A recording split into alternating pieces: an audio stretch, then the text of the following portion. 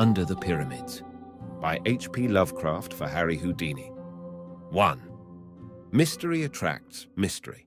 Ever since the wide appearance of my name as a performer of unexplained feats, I have encountered strange narratives and events which my calling has led people to link with my interests and activities. Some of these have been trivial and irrelevant, some deeply dramatic and absorbing, some productive of weird and perilous experiences, and some involving me in extensive scientific and historical research. Many of these matters I have told and shall continue to tell freely, but there is one of which I speak with great reluctance, and which I am now relating only after a session of grilling persuasion from the publishers of this magazine, who had heard vague rumors of it from other members of my family. The hitherto guarded subject pertains to my non-professional visit to Egypt 14 years ago and has been avoided by me for several reasons. For one thing, I am averse to exploiting certain unmistakably actual facts and conditions obviously unknown to the myriad tourists who throng about the pyramids and apparently secreted with much diligence by the authorities at Cairo, who cannot be wholly ignorant of them.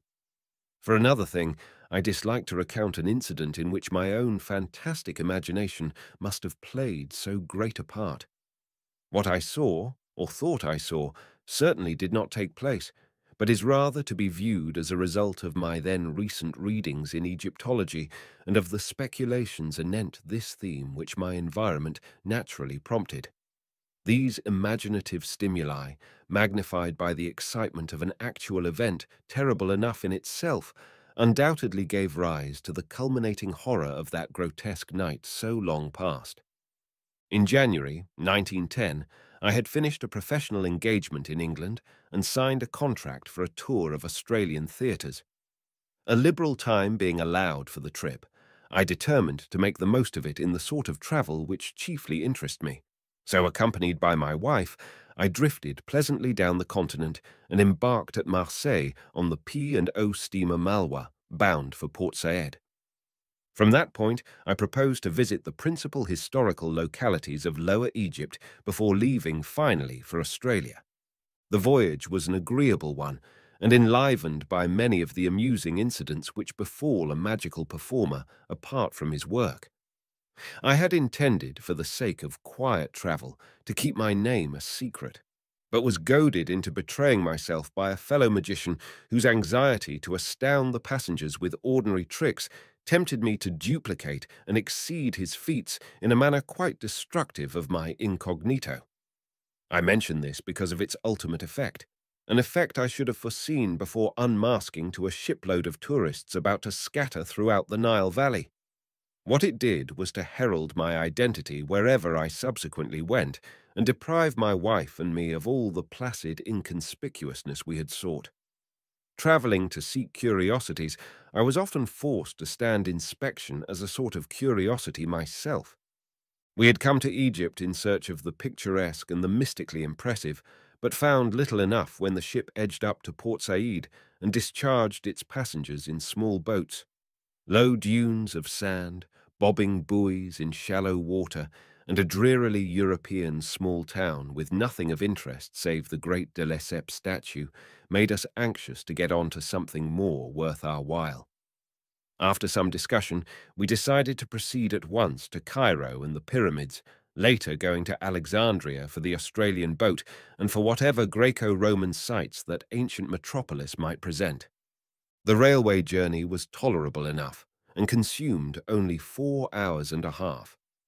We saw much of the Suez Canal, whose route we followed as far as Ismailia, and later had a taste of old Egypt in our glimpse of the restored freshwater canal of the Middle Empire. Then at last we saw Cairo glimmering through the growing dusk, a twinkling constellation which became ablaze as we halted at the great Gare Centrale. But once more disappointment awaited us, for all that we beheld was European save the costumes and the crowds. A prosaic subway led to a square teeming with carriages, taxicabs and trolley cars, and gorgeous with electric lights shining on tall buildings, whilst the very theatre where I was vainly requested to play, and which I later attended as a spectator, had recently been renamed the American Cosmograph. We stopped at Shepherd's Hotel, reached in a taxi that sped along broad, smartly built-up streets, and amidst the perfect service of its restaurant, elevators, and generally Anglo-American luxuries, the mysterious East and immemorial past seemed very far away. The next day, however, precipitated us delightfully into the heart of the Arabian Nights atmosphere, and in the winding ways and exotic skyline of Cairo, the Baghdad of Harun al-Rashid seemed to live again.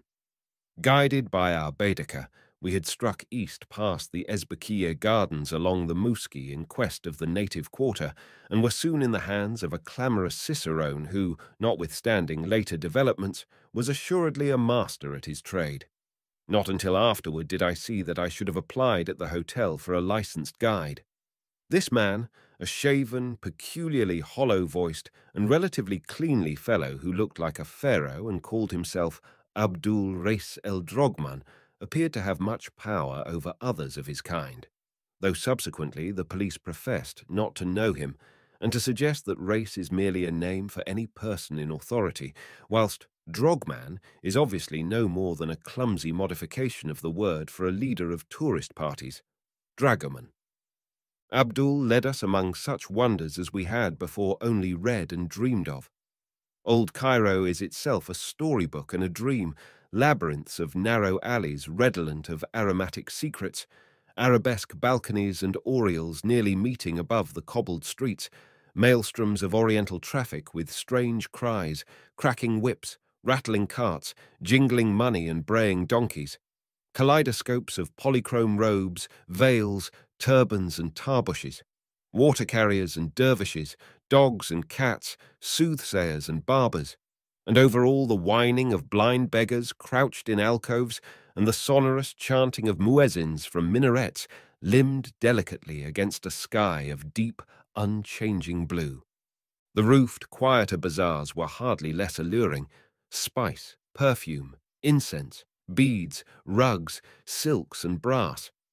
Old Mahmoud Suleiman squats cross-legged amidst his gummy bottles, while chattering youths pulverize mustard in the hollowed-out capital of an ancient classic column, a Roman Corinthian, perhaps from neighboring Heliopolis, where Augustus stationed one of his 3 Egyptian legions. Antiquity begins to mingle with exoticism.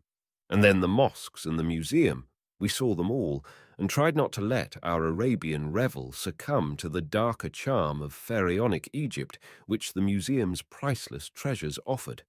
That was to be our climax, and for the present we concentrated on the medieval Saracenic glories of the caliphs, whose magnificent tomb mosques form a glittering fairy necropolis on the edge of the Arabian desert.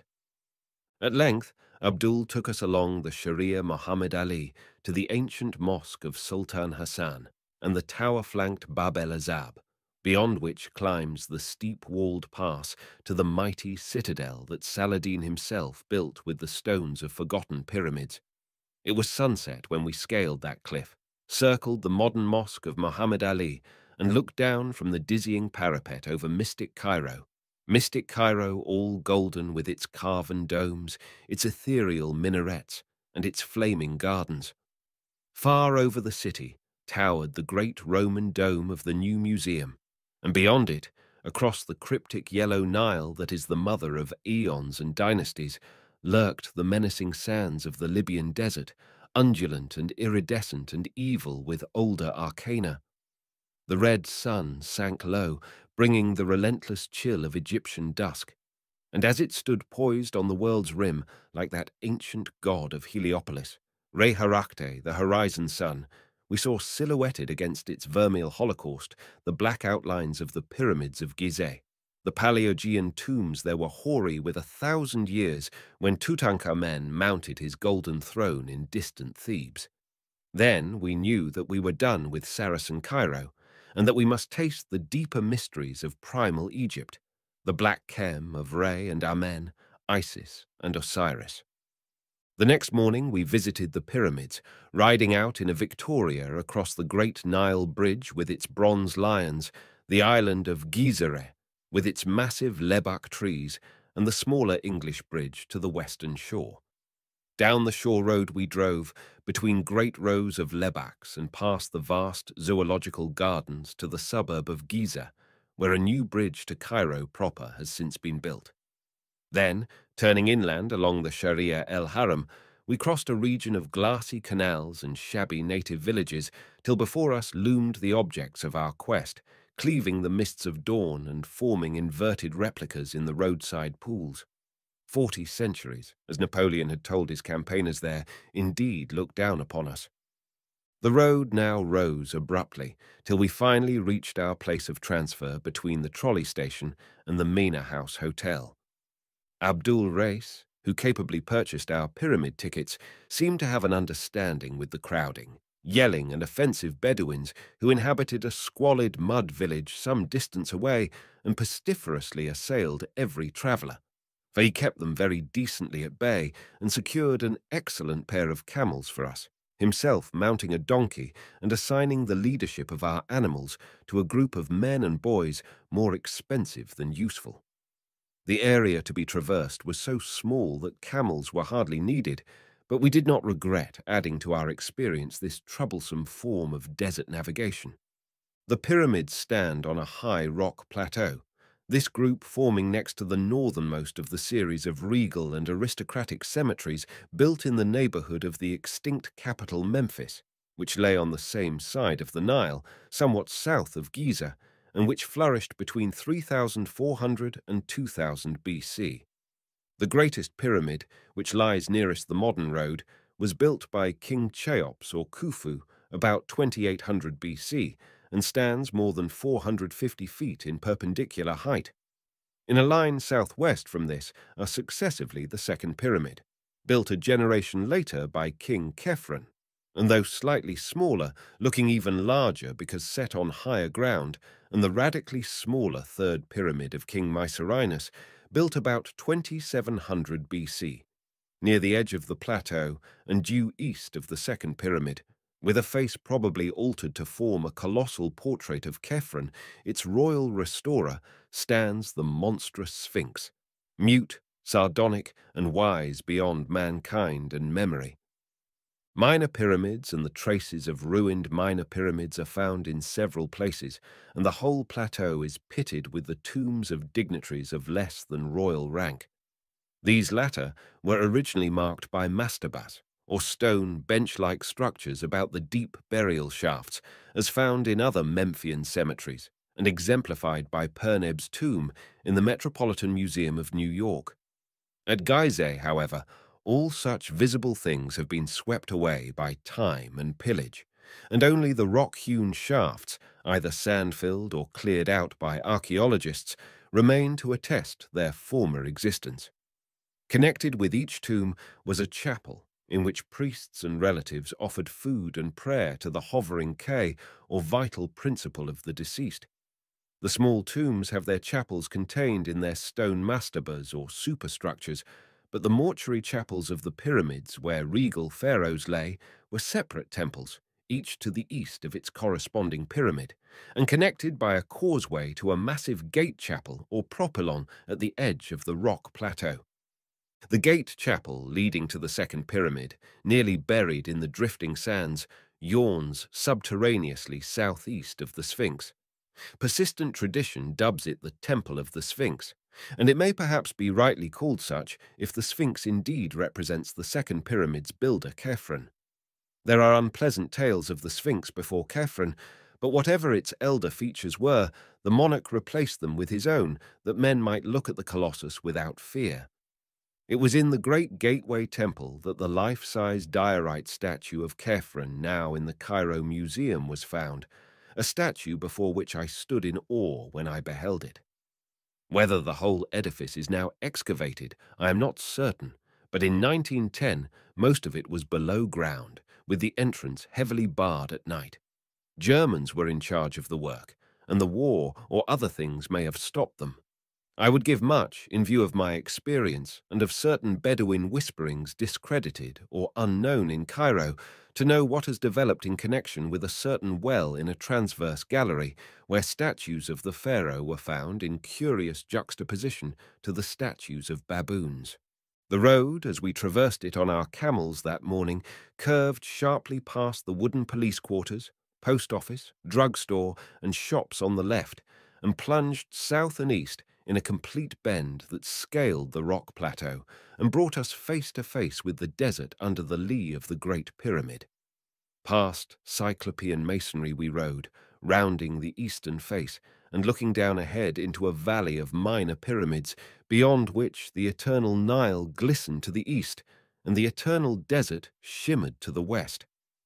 Very close loomed the three major pyramids, the greatest devoid of outer casing and shewing its bulk of great stones, but the others retaining here and there the neatly fitted covering which had made them smooth and finished in their day. Presently we descended toward the Sphinx and sat silent beneath the spell of those terrible unseeing eyes. On the vast stone breast we faintly discerned the emblem of Re Harakte, for whose image the Sphinx was mistaken in a late dynasty. And though sand covered the tablet between the great paws, we recalled what Thutmosis IV inscribed thereon, and the dream he had when a prince.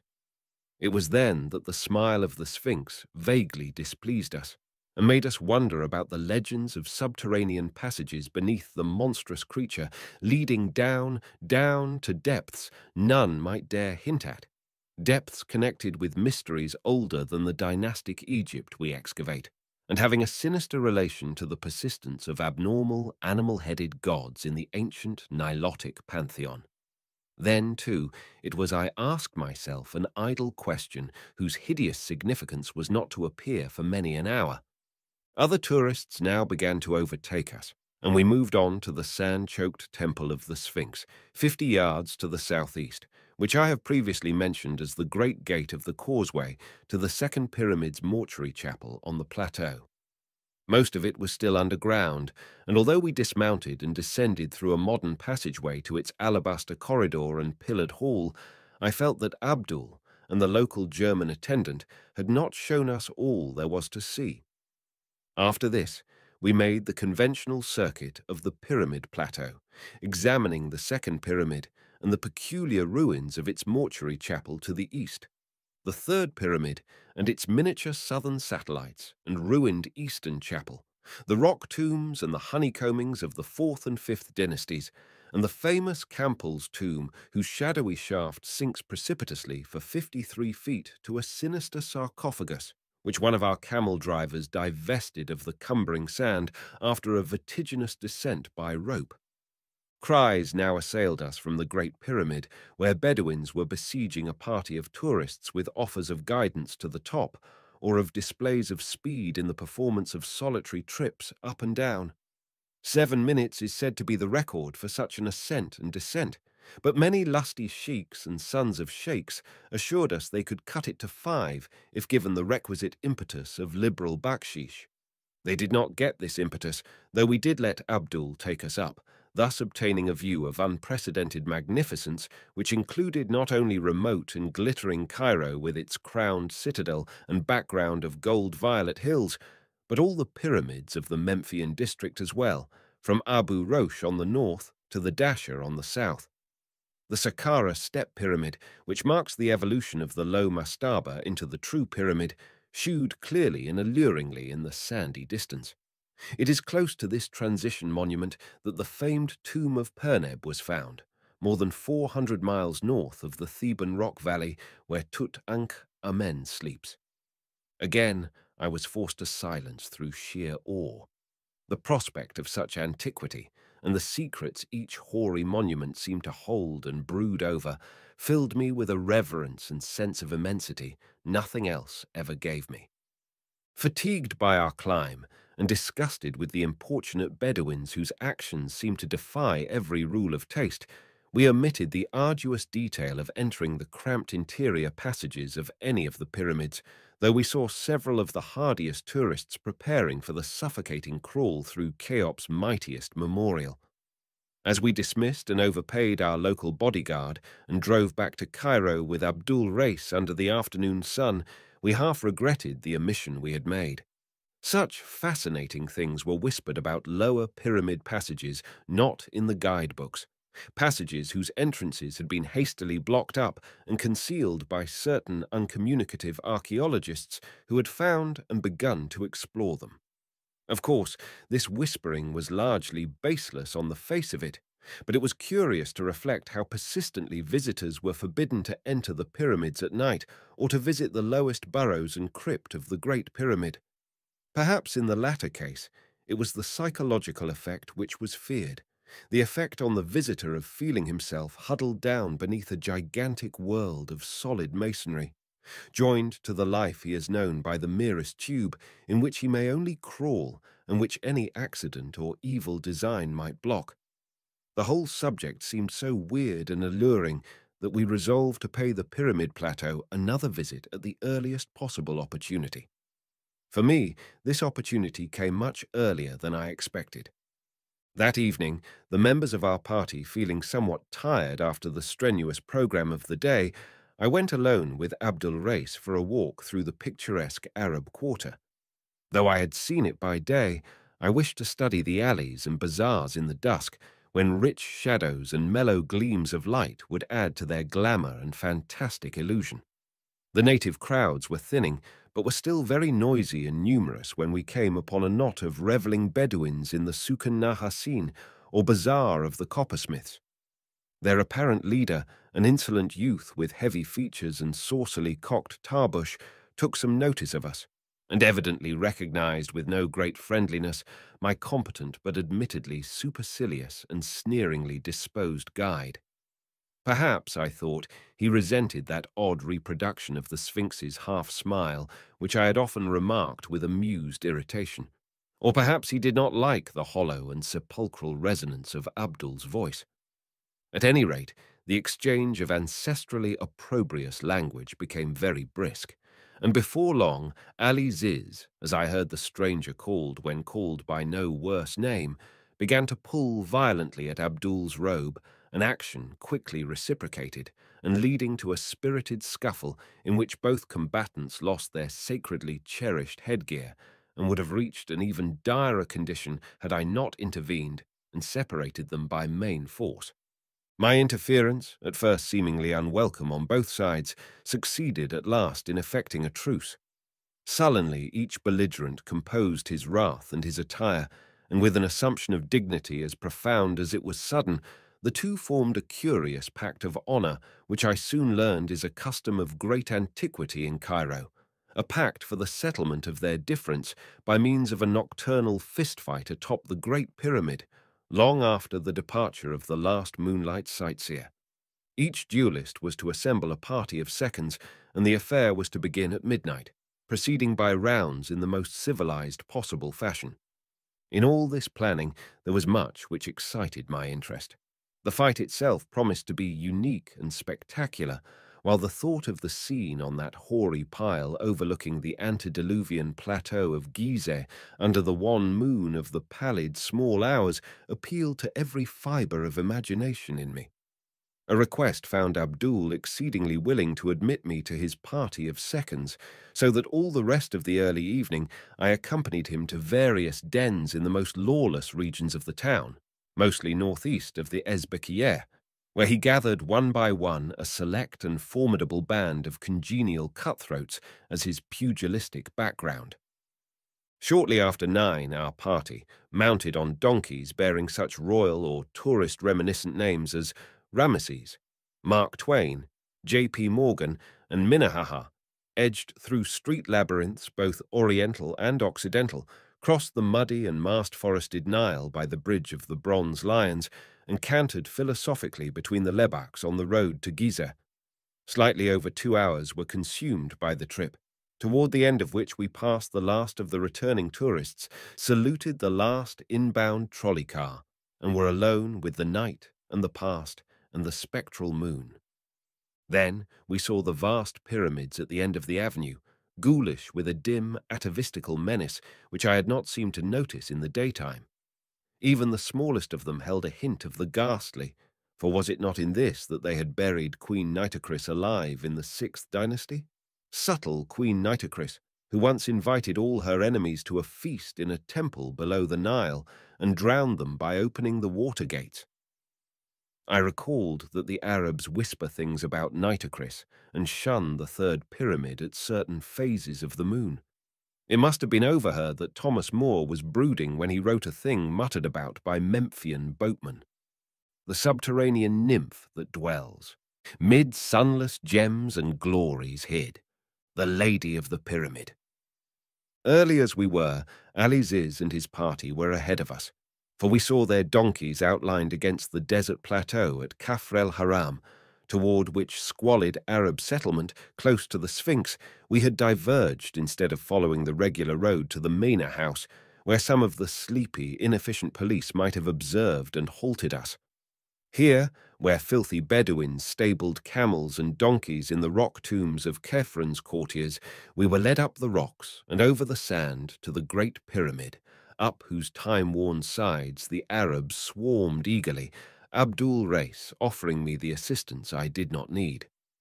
As most travellers know, the actual apex of this structure has long been worn away, leaving a reasonably flat platform 12 yards square. On this eerie pinnacle, a squared circle was formed, and in a few moments the sardonic desert moon leered down upon a battle which, but for the quality of the ringside cries, might well have occurred at some minor athletic club in America. As I watched it, I felt that some of our less desirable institutions were not lacking. For every blow, feint, and defence bespoke stalling to my not inexperienced eye. It was quickly over, and despite my misgivings as to methods, I felt a sort of proprietary pride when Abdul Reis was adjudged the winner. Reconciliation was phenomenally rapid, and amidst the singing, fraternizing, and drinking which followed, I found it difficult to realize that a quarrel had ever occurred.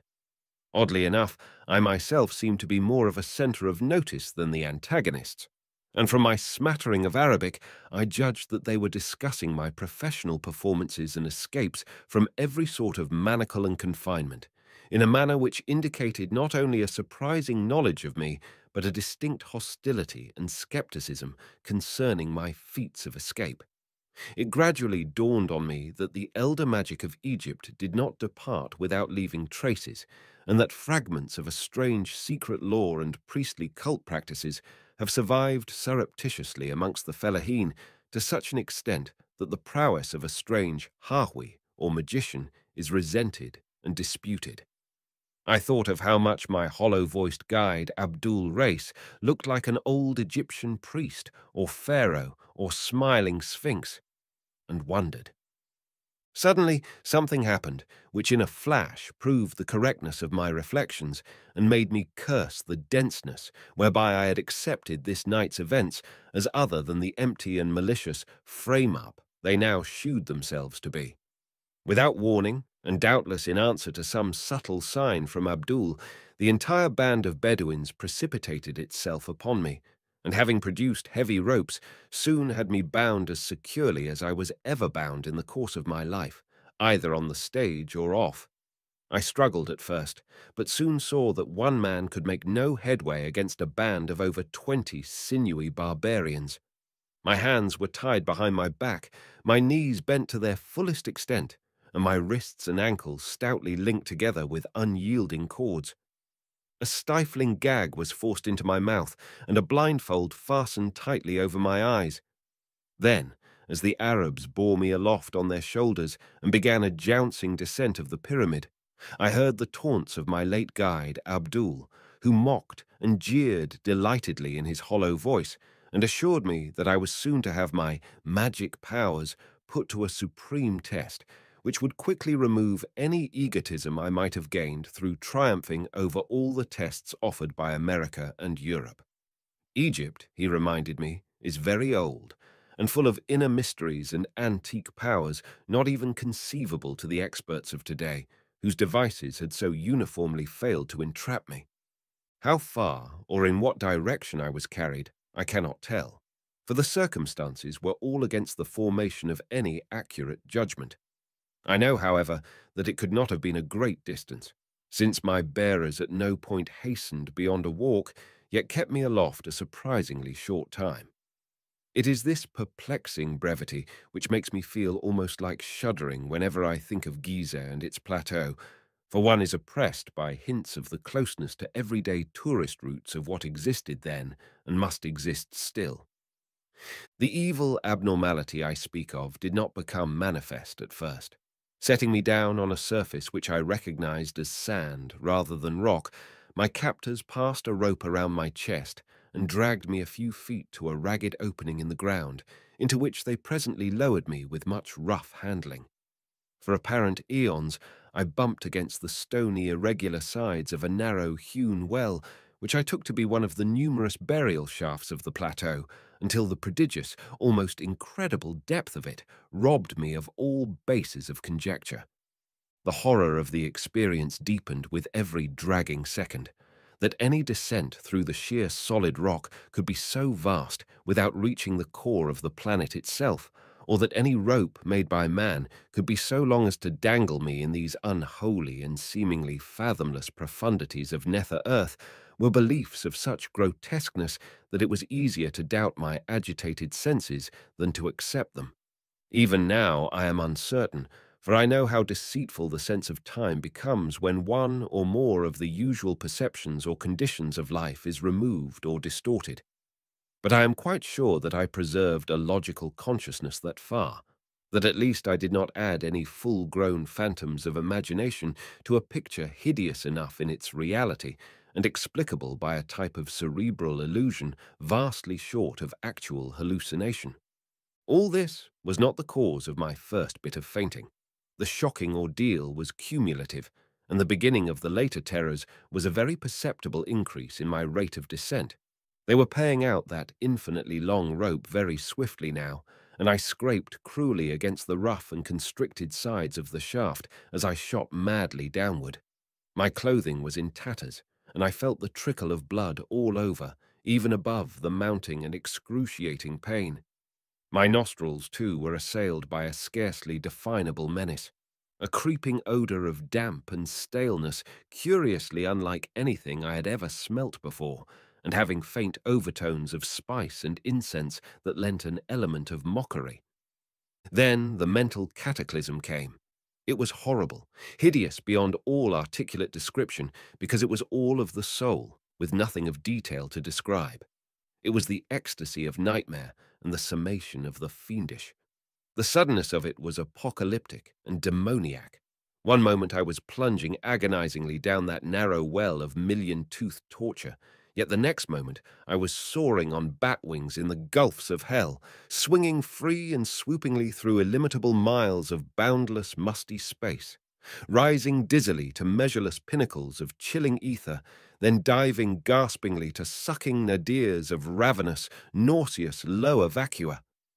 Thank God for the mercy that shut out in oblivion those clawing furies of consciousness which half unhinged my faculties and tore harpy-like at my spirit. That one respite, short as it was, gave me the strength and sanity to endure those still greater sublimations of cosmic panic that lurked and gibbered on the road ahead. 2. It was very gradually that I regained my senses after that eldritch flight through Stygian space. The process was infinitely painful and coloured by fantastic dreams in which my bound and gagged condition found singular embodiment. The precise nature of these dreams was very clear while I was experiencing them, but became blurred in my recollection almost immediately afterward, and was soon reduced to the merest outline by the terrible events, real or imaginary, which followed.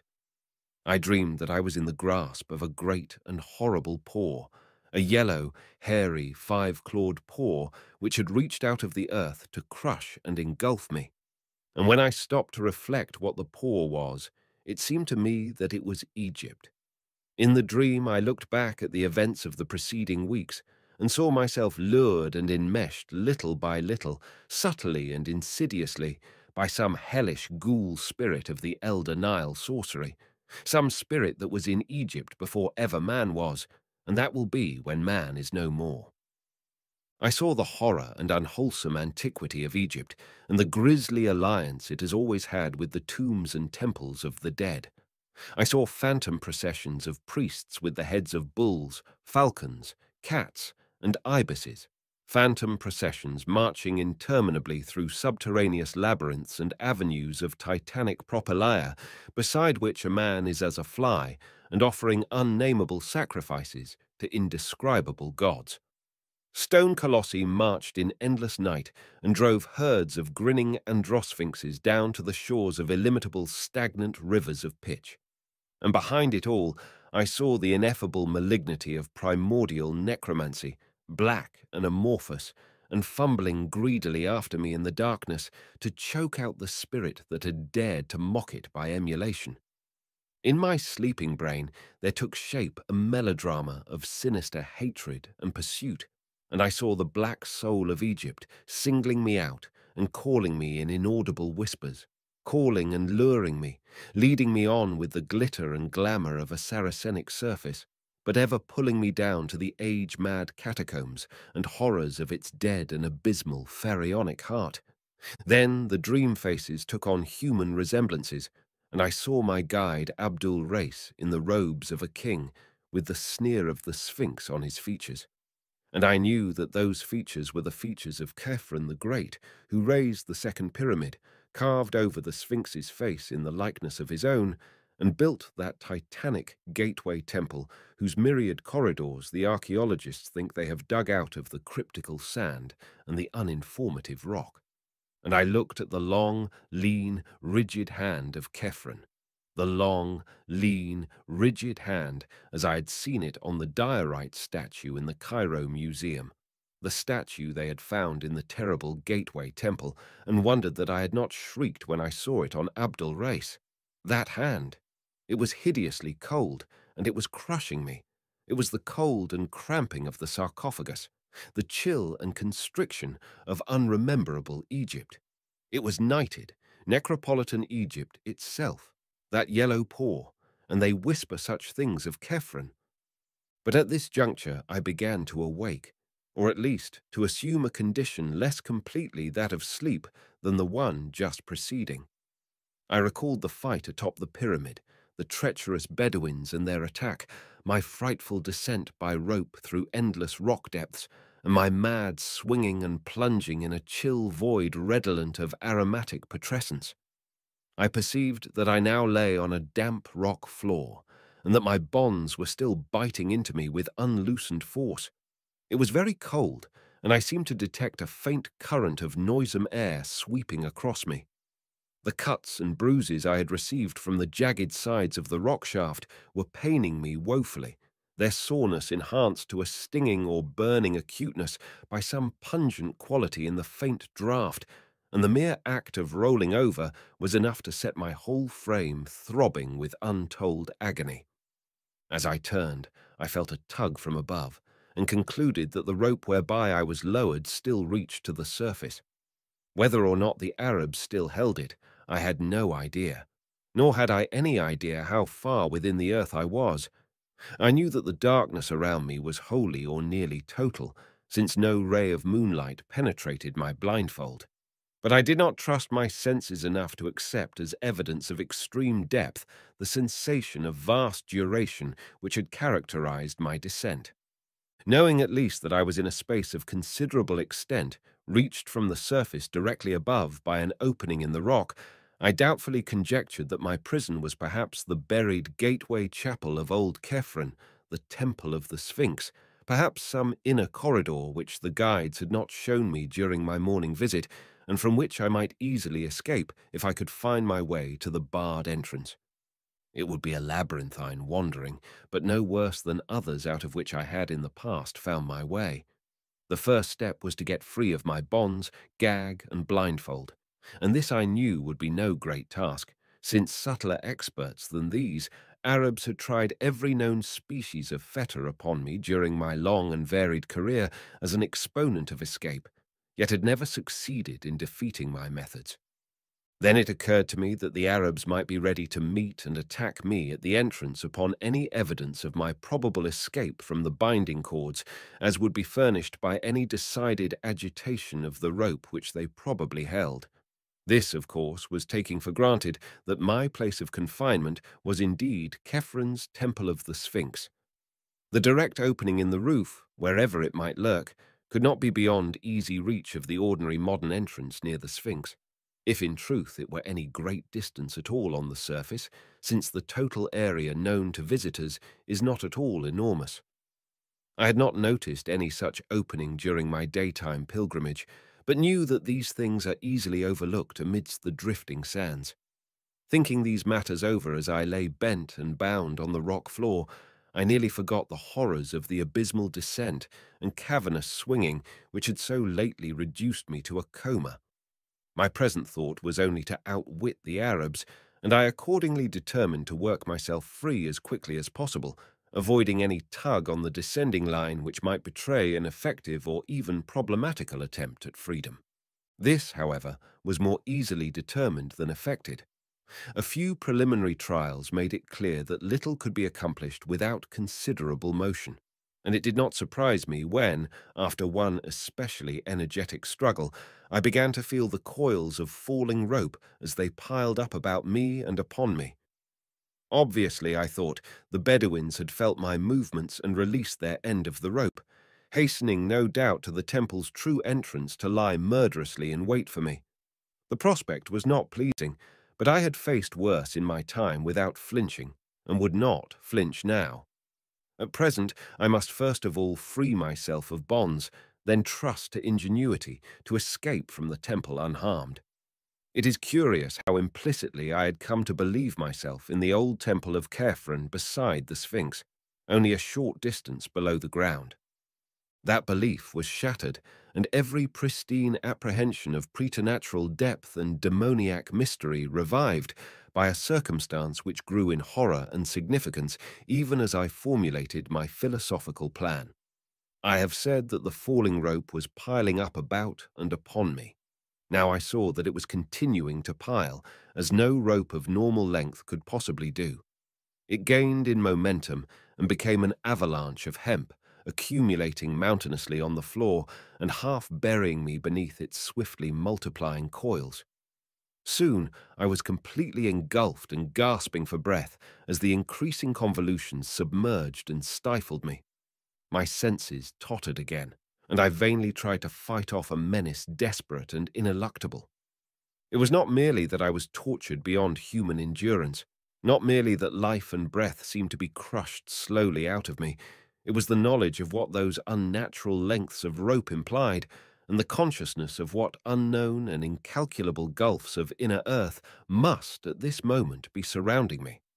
My endless descent and swinging flight through goblin space then must have been real, and even now I must be lying helpless in some nameless cavern world toward the core of the planet. Such a sudden confirmation of ultimate horror was insupportable, and a second time I lapsed into merciful oblivion. When I say oblivion, I do not imply that I was free from dreams. On the contrary, my absence from the conscious world was marked by visions of the most unutterable hideousness. God! If only I had not read so much Egyptology before coming to this land, which is the fountain of all darkness and terror. This second spell of fainting filled my sleeping mind anew with shivering realization of the country and its archaic secrets, and through some damnable chance my dreams turned to the ancient notions of the dead and their sojournings in soul and body beyond those mysterious tombs which were more houses than graves. I recalled, in dream shapes, which it is well that I do not remember, the peculiar and elaborate construction of Egyptian sepulchres, and the exceedingly singular and terrific doctrines which determined this construction. All these people thought of was death and the dead.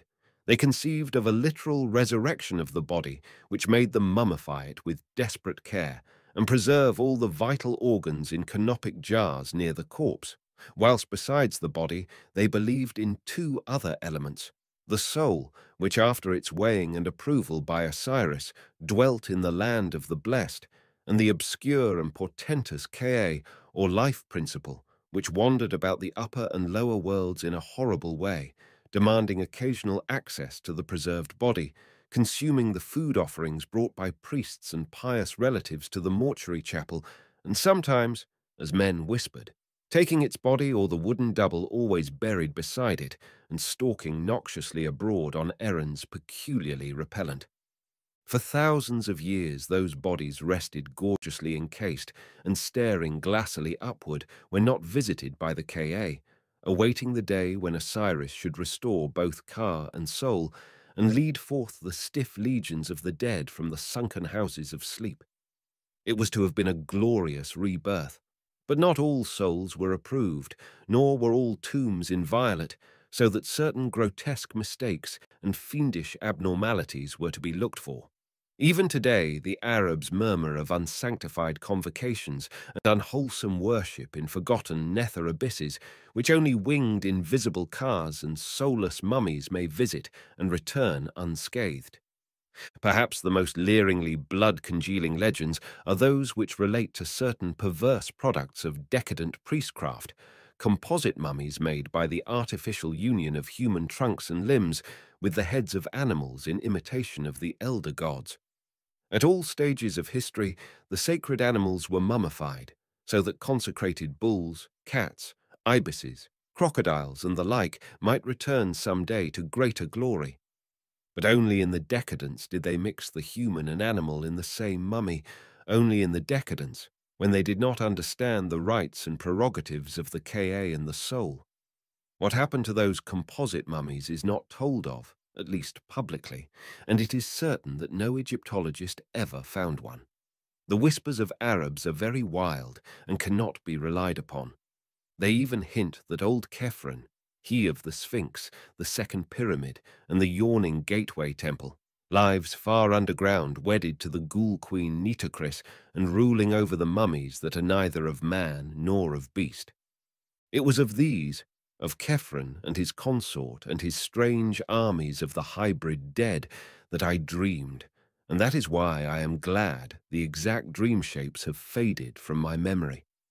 My most horrible vision was connected with an idle question I had asked myself the day before when looking at the great carven riddle of the desert and wondering with what unknown depths the temple so close to it might be secretly connected.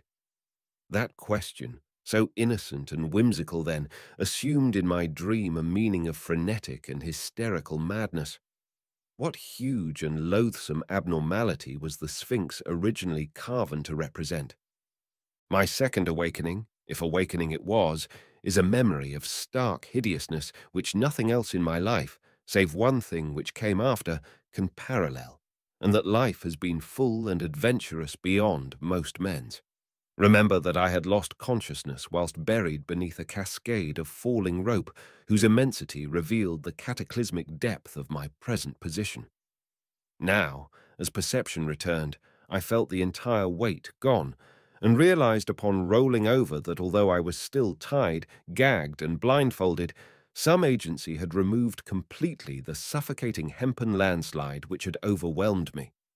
The significance of this condition, of course, came to me only gradually, but even so I think it would have brought unconsciousness again, had I not by this time reached such a state of emotional exhaustion that no new horror could make much difference.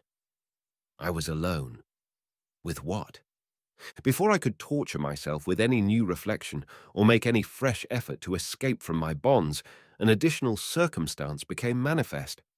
Pains not formerly felt were racking my arms and legs, and I seemed coated with a profusion of dried blood beyond anything my former cuts and abrasions could furnish. My chest, too, seemed pierced by 100 wounds, as though some malign, titanic ibis had been pecking at it. Assuredly, the agency which had removed the rope was a hostile one, and had begun to wreak terrible injuries upon me when somehow impelled to desist.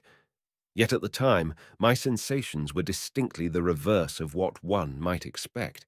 Instead of sinking into a bottomless pit of despair, I was stirred to a new courage and action. For now I felt that the evil forces were physical things which a fearless man might encounter on an even basis.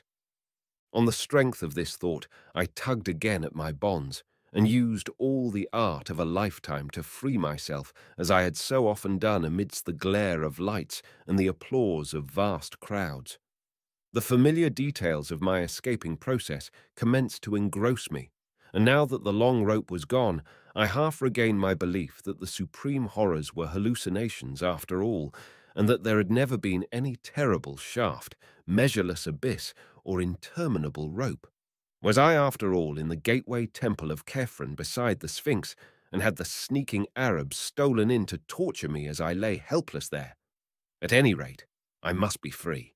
Let me stand up unbound, ungagged, and with eyes open to catch any glimmer of light which might come trickling from any source, and I could actually delight in the combat against evil and treacherous foes. How long I took in shaking off my encumbrances I cannot tell. It must have been longer than in my exhibition performances, because I was wounded, exhausted, and enervated by the experiences I had passed through. When I was finally free and taking deep breaths of a chill, damp, evilly spiced air, all the more horrible when encountered without the screen of gag and blindfold edges, I found that I was too cramped and fatigued to move at once. There I lay, trying to stretch a frame bent and mangled for an indefinite period, and straining my eyes to catch a glimpse of some ray of light which would give a hint as to my position. By degrees my strength and flexibility returned, but my eyes beheld nothing. As I staggered to my feet, I peered diligently in every direction, yet met only an ebony blackness as great as that I had known when blindfolded. I tried my legs, blood encrusted beneath my shredded trousers, and found that I could walk, yet could not decide in what direction to go. Obviously, I ought not to walk at random, and perhaps retreat directly from the entrance I sought.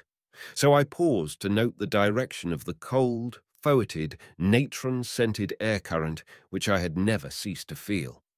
Accepting the point of its source as the possible entrance to the abyss, I strove to keep track of this landmark and to walk consistently toward it. I had had a matchbox with me, and even a small electric flashlight, but of course the pockets of my tossed and tattered clothing were long since emptied of all heavy articles. As I walked cautiously in the blackness, the draught grew stronger and more offensive, till at length I could regard it as nothing less than a tangible stream of detestable vapour pouring out of some aperture like the smoke of the genie from the fisherman's jar in the Eastern tale. The East. Egypt.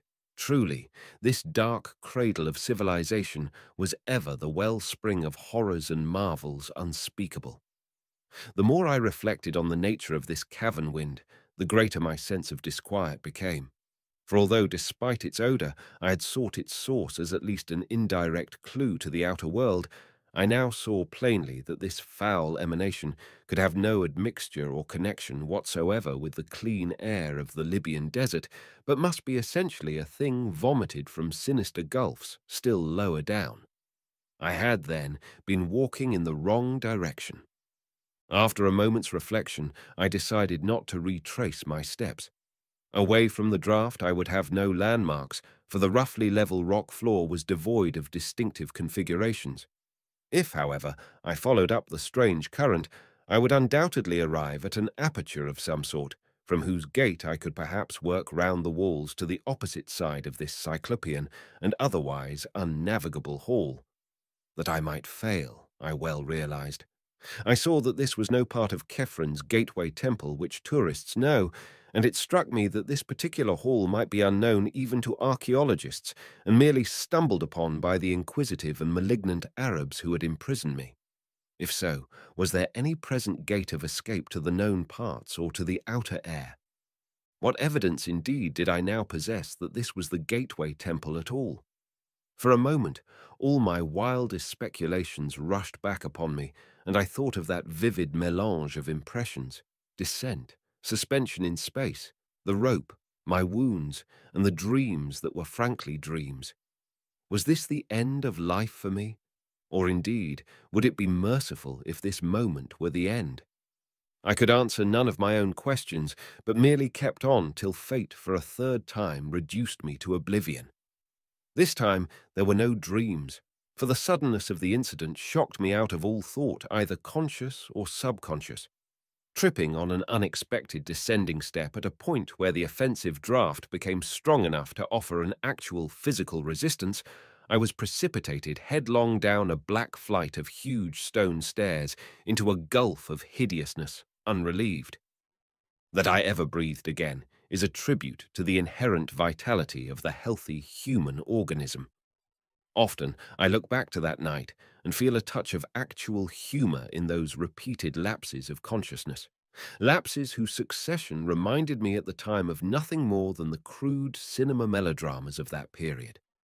Of course, it is possible that the repeated lapses never occurred, and that all the features of that underground nightmare were merely the dreams of one long coma which began with the shock of my descent into that abyss and ended with the healing balm of the outer air and of the rising sun, which found me stretched on the sands of Giza before the sardonic and dawn-flushed face of the great Sphinx.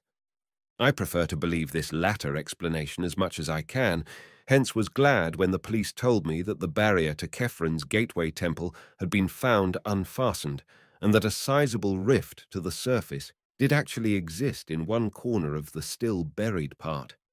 I was glad, too, when the doctors pronounced my wounds only those to be expected from my seizure, blindfolding, lowering, struggling with bonds, falling some distance, perhaps into a depression in the temple's inner gallery, dragging myself to the outer barrier and escaping from it, and experiences like that.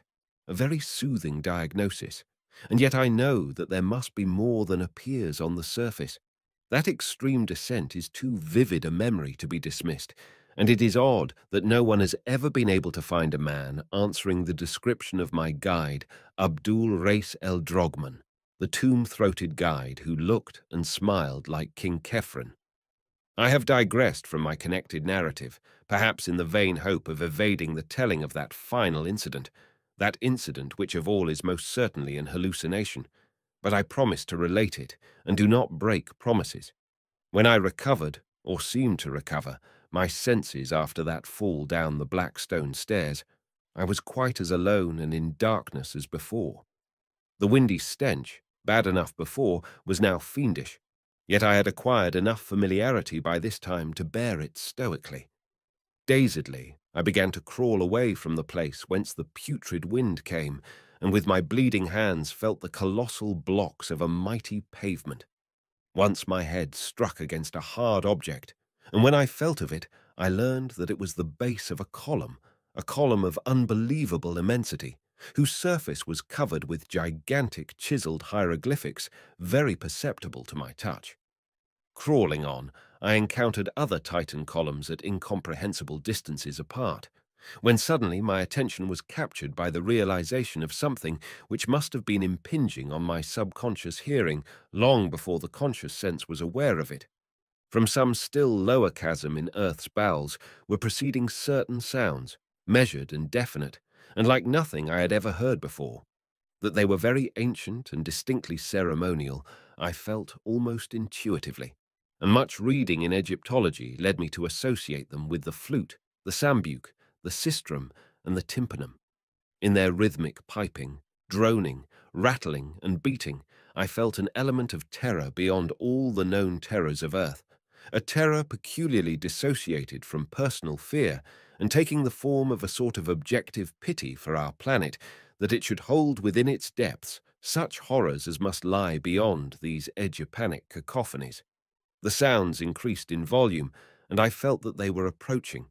Then, and may all the gods of all pantheons unite to keep the like from my ears again, I began to hear, faintly and afar off, the morbid and millennial tramping of the marching things. It was hideous that footfalls so dissimilar should move in such perfect rhythm. The training of unhallowed thousands of years must lie behind that march of Earth's inmost monstrosities. Padding, clicking, walking, stalking, rumbling, lumbering, crawling, and all to the abhorrent discords of those mocking instruments. And then, God keep the memory of those Arab legends out of my head, the mummies without souls, the meeting place of the wandering Kays, the hordes of the devil-cursed pharaonic dead of 40 centuries, the composite mummies led through the uttermost onyx voids by King Kefren and his ghoul queen Nitocris. The tramping drew nearer, Heaven save me from the sound of those feet and paws and hooves and pads and talons as it commenced to acquire detail. Down limitless reaches of sunless pavement, a spark of light flickered in the malodorous wind, and I drew behind the enormous circumference of a cyclopic column that I might escape for a while the horror that was stalking million-footed toward me through gigantic hyperstyles of inhuman dread and phobic antiquity. The flickers increased, and the tramping and dissonant rhythm grew sickeningly loud. In the quivering orange light, there stood faintly forth a scene of such stony awe that I gasped from a sheer wonder that conquered even fear and repulsion. Bases of columns whose middles were higher than human sight, mere bases of things that must each dwarf the Eiffel Tower to insignificance, hieroglyphics carved by unthinkable hands in caverns where daylight can be only a remote legend. I would not look at the marching things, that I desperately resolved as I heard their creaking joints and nitrous wheezing above the dead music and the dead tramping. It was merciful that they did not speak.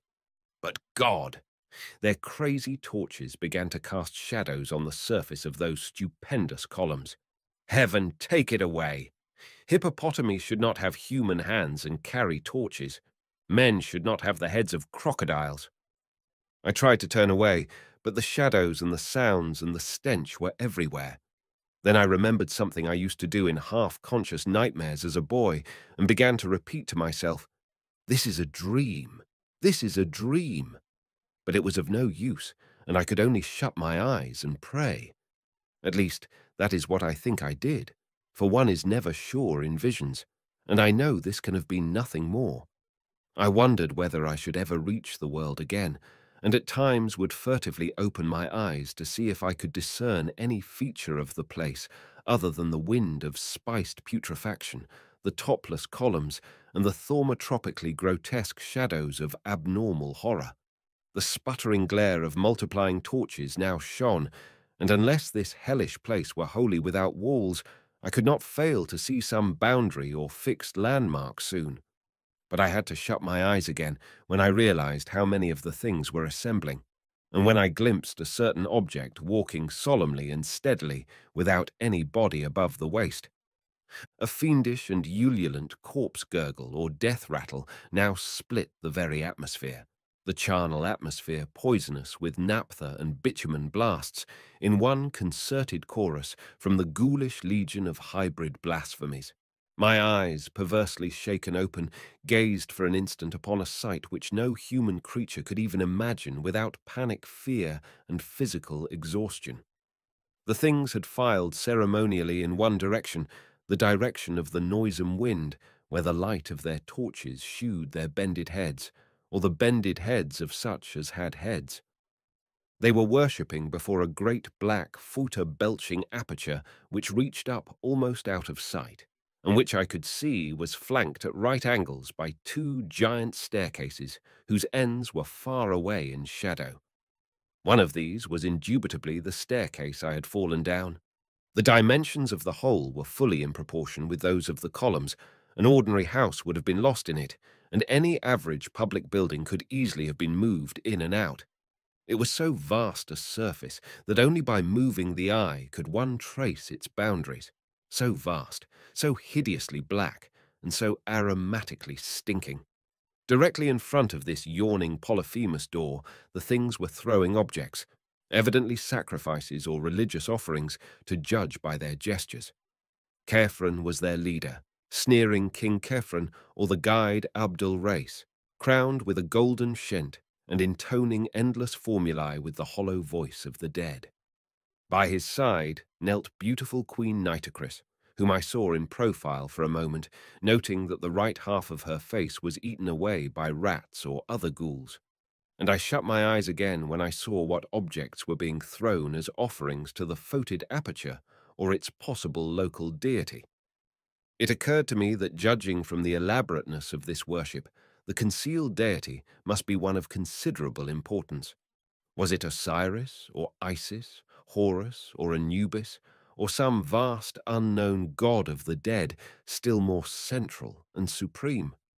There is a legend that terrible altars and colossi were reared to an unknown one before ever the known gods were worshipped.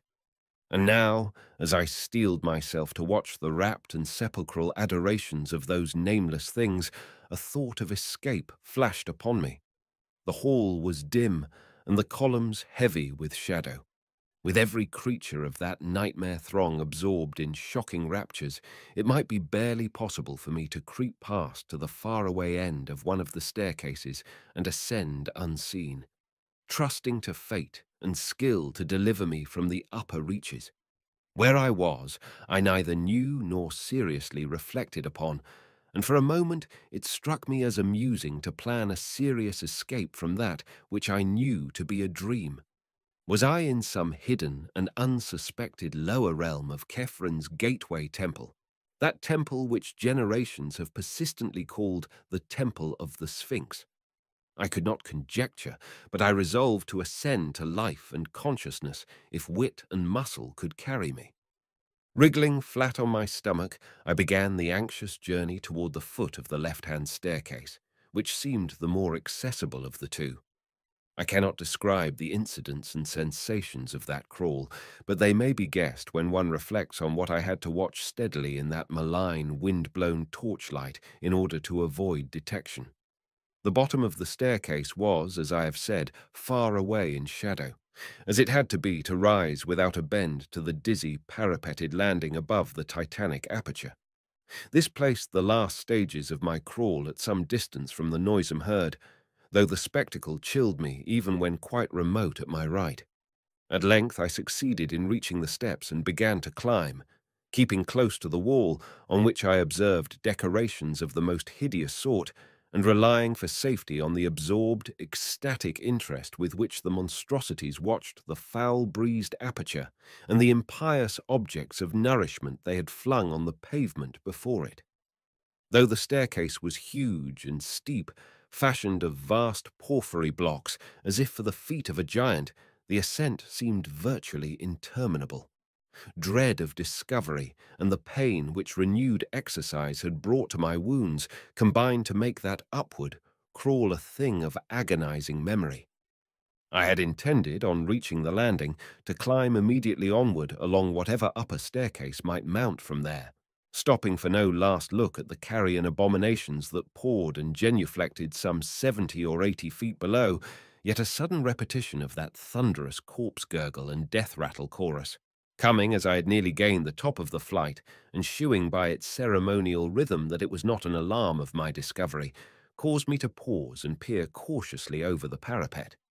The monstrosities were hailing something which had poked itself out of the nauseous aperture to seize the hellish fare proffered it. It was something quite ponderous, even as seen from my height, something yellowish and hairy, and endowed with a sort of nervous motion. It was as large, perhaps, as a good-sized hippopotamus, but very curiously shaped. It seemed to have no neck, but 5 separate shaggy heads springing in a row from a roughly cylindrical trunk. The first very small, the second good-sized, the third and fourth equal and largest of all, and the fifth rather small, though not so small as the first. Out of these heads darted curious, rigid tentacles, which seized ravenously on the excessively great quantities of unmentionable food placed before the aperture. Once in a while the thing would leap up, and occasionally it would retreat into its den in a very odd manner. Its locomotion was so inexplicable that I stared in fascination, wishing it would emerge further from the cavernous lair beneath me. Then it did emerge. It did emerge, and at the sight I turned and fled into the darkness up the higher staircase that rose behind me, fled unknowingly up incredible steps and ladders and inclined planes to which no human sight or logic guided me, and which I must ever relegate to the world of dreams for want of any confirmation. It must have been dream, or the dawn would never have found me breathing on the sands of Geyser before the sardonic, dawn-flushed face of the Great Sphinx. The Great Sphinx. God! That idle question I asked myself on that sun-blessed morning before. What huge and loathsome abnormality was the Sphinx originally carven to represent? Accursed is the sight, be it in dream or not, that revealed to me the supreme horror, the unknown god of the dead, which licks its colossal chops in the unsuspected abyss, fed hideous morsels by soulless absurdities that should not exist. The five-headed monster that emerged, that five-headed monster as large as a hippopotamus, the five-headed monster, and that of which it is the merest forepaw. But I survived, and I know it was only a dream.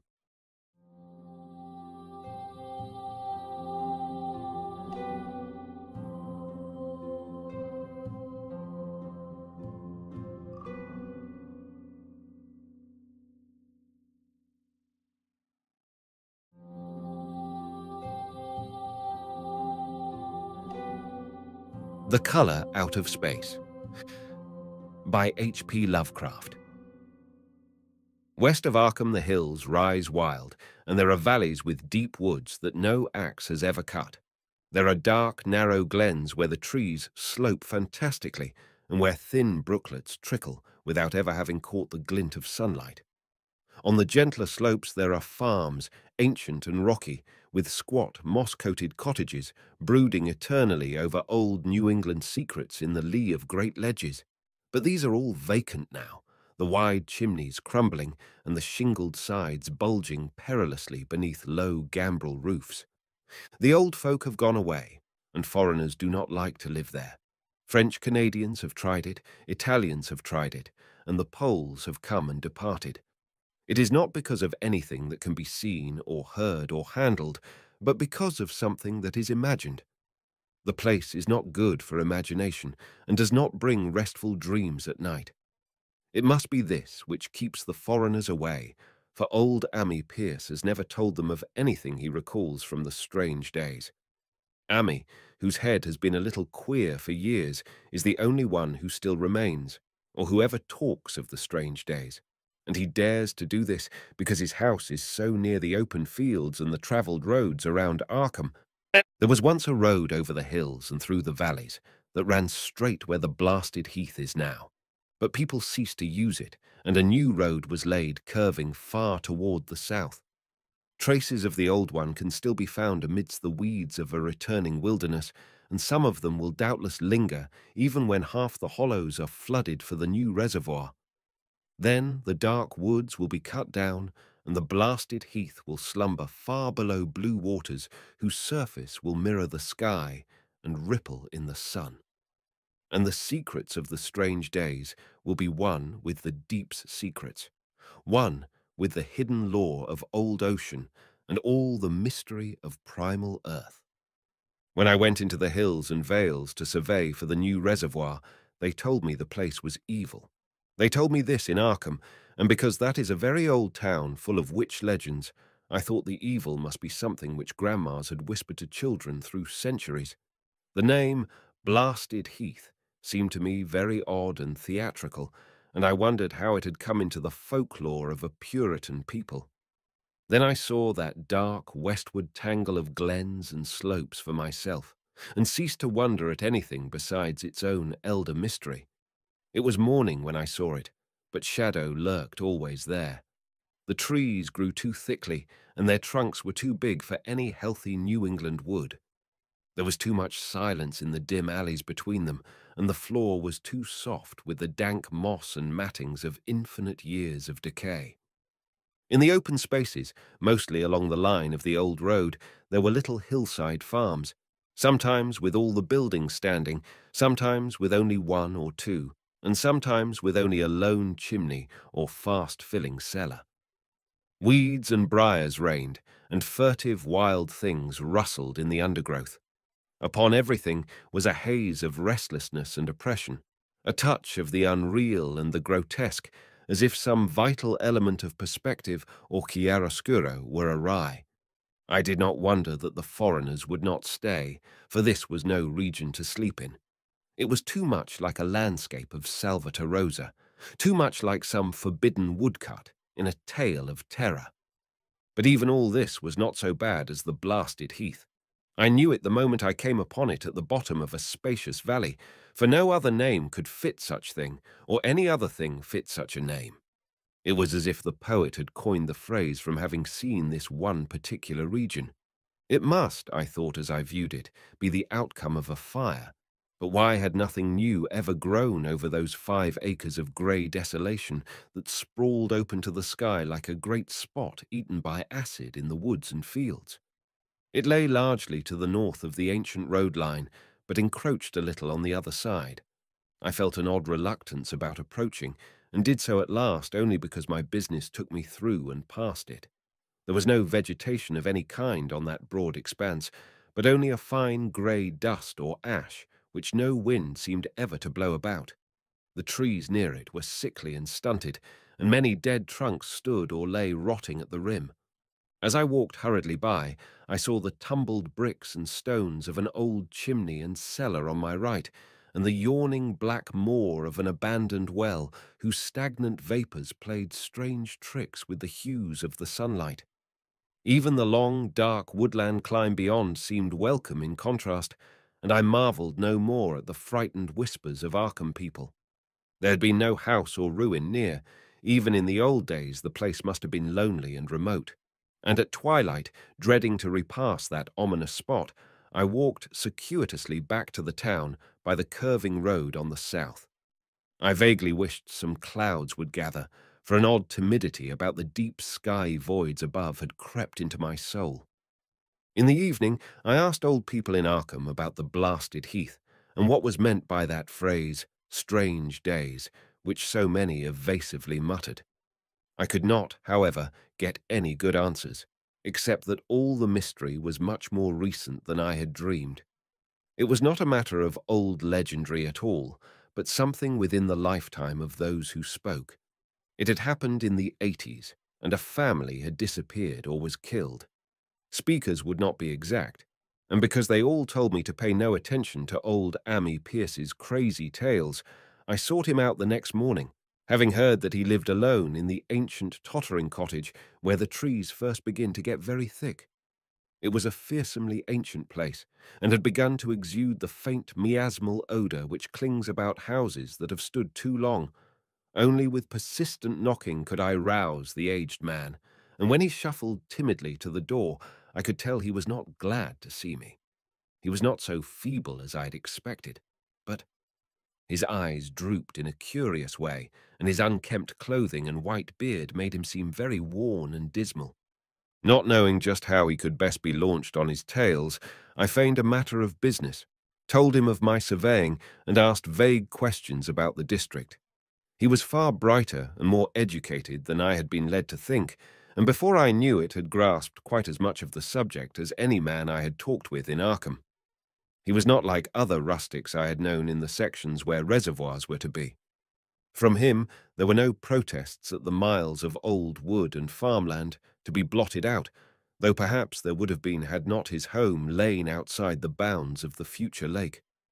Relief was all that he showed, relief at the doom of the dark ancient valleys through which he had roamed all his life. They were better under water now, better under water since the strange days.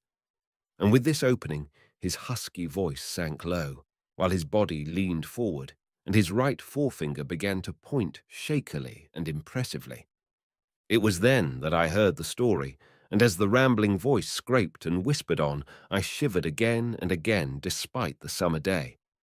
Often I had to recall the speaker from ramblings, piece out scientific points which he knew only by a fading parrot memory of professors' talk, or bridge over gaps where his sense of logic and continuity broke down. When he was done, I did not wonder that his mind had snapped a trifle, or that the folk of Arkham would not speak much of the blasted heath. I hurried back before sunset to my hotel, unwilling to have the stars come out above me in the open, and the next day returned to Boston to give up my position. I could not go into that dim chaos of old forest and slope again, or face another time that grey, blasted heath where the black well yawned deep beside the tumbled bricks and stones.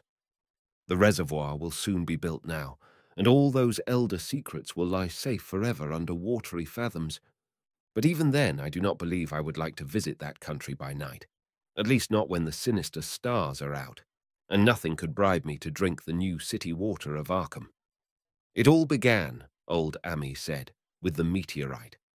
Before that time, there had been no wild legends at all since the witch trials, and even then these western woods were not feared half so much as the small island in the Miskatonic where the devil held court beside a curious stone altar older than the Indians.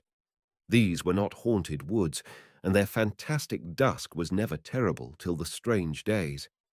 Then there had come that white noontide cloud, that string of explosions in the air, and that pillar of smoke from the valley far in the wood.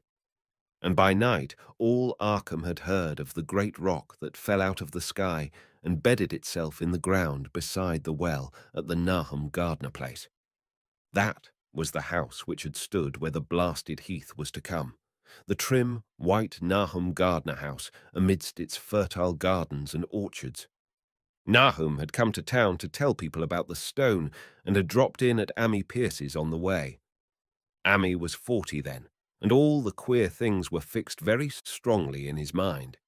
He and his wife had gone with the 3 professors from Miskatonic University, who hastened out the next morning to see the weird visitor from unknown stellar space, and had wondered why Nahum had called it so large the day before. It had shrunk, Nahum said, as he pointed out the big brownish mound above the ripped earth and charred grass near the archaic well sweep in his front yard. But the wise men answered that stones do not shrink. Its heat lingered persistently, and Nahum declared it had glowed faintly in the night. The professors tried it with a geologist's hammer and found it was oddly soft. It was, in truth, so soft as to be almost plastic, and they gouged rather than chipped a specimen to take back to the college for testing. They took it in an old pail borrowed from Nahum's kitchen, for even the small piece refused to grow cool. On the trip back, they stopped at Ami's to rest, and seemed thoughtful when Mrs. Pierce remarked that the fragment was growing smaller and burning the bottom of the pail. Truly, it was not large, but perhaps they had taken less than they thought. The day after that, all this was in June of '82, the professors had trooped out again in a great excitement. As they passed Ami's, they told him what queer things the specimen had done, and how it had faded wholly away when they put it in a glass beaker. The beaker had gone too, and the wise men talked of the strange stone's affinity for silicon. It had acted quite unbelievably in that well-ordered laboratory, doing nothing at all and showing no occluded gases when heated on charcoal, being wholly negative in the borax bead, and soon proving itself absolutely non-volatile at any producible temperature, including that of the oxyhydrogen blowpipe. On an anvil, it appeared highly malleable, and in the dark, its luminosity was very marked. Stubbornly refusing to grow cool, it soon had the college in a state of real excitement, and when upon heating before the spectroscope, it displayed shining bands unlike any known colors of the normal spectrum, there was much breathless talk of new elements, bizarre optical properties, and other things which puzzled men of science are wont to say when faced by the unknown. Hot as it was, they tested it in a crucible with all the proper reagents. Water did nothing. Hydrochloric acid was the same. Nitric acid and even aqua regia merely hissed and spattered against its torrid invulnerability. Ami had difficulty in recalling all these things, but recognized some solvents as I mentioned them in the usual order of use. There were ammonia and caustic soda, alcohol and ether, nauseous carbon disulfide, and a dozen others. But although the weight grew steadily less as time passed, and the fragment seemed to be slightly cooling, there was no change in the solvents to show that they had attacked the substance at all. It was a metal, though, beyond a doubt. It was magnetic, for one thing, and after its immersion in the acid solvents, there seemed to be faint traces of the Widmanstetten figures found on meteoric iron. When the cooling had grown very considerable, the testing was carried on in glass, and it was in a glass beaker that they left all the chips made of the original fragment during the work. The next morning, both chips and beaker were gone without trace, and only a charred spot marked the place on the wooden shelf where they had been. All this the professors told Ami as they paused at his door, and once more he went with them to see the stony messenger from the stars. though this time his wife did not accompany him. It had now most certainly shrunk, and even the sober professors could not doubt the truth of what they saw. All around the dwindling brown lump near the well was a vacant space, except where the earth had caved in. And whereas it had been a good 7 feet across the day before, it was now scarcely 5. It was still hot, and the sages studied its surface curiously as they detached another and larger piece with hammer and chisel. They gouged deeply this time, and as they pried away the smaller mass, they saw that the core of the thing was not quite homogeneous. They had uncovered what seemed to be the side of a large coloured globule embedded in the substance. The colour, which resembled some of the bands in the meteor's strange spectrum, was almost impossible to describe, and it was only by analogy that they called it colour at all. Its texture was glossy, and upon tapping it appeared to promise both brittleness and hollowness. One of the professors gave it a smart blow with a hammer, and it burst with a nervous little pop. Nothing was emitted, and all trace of the thing vanished with the puncturing.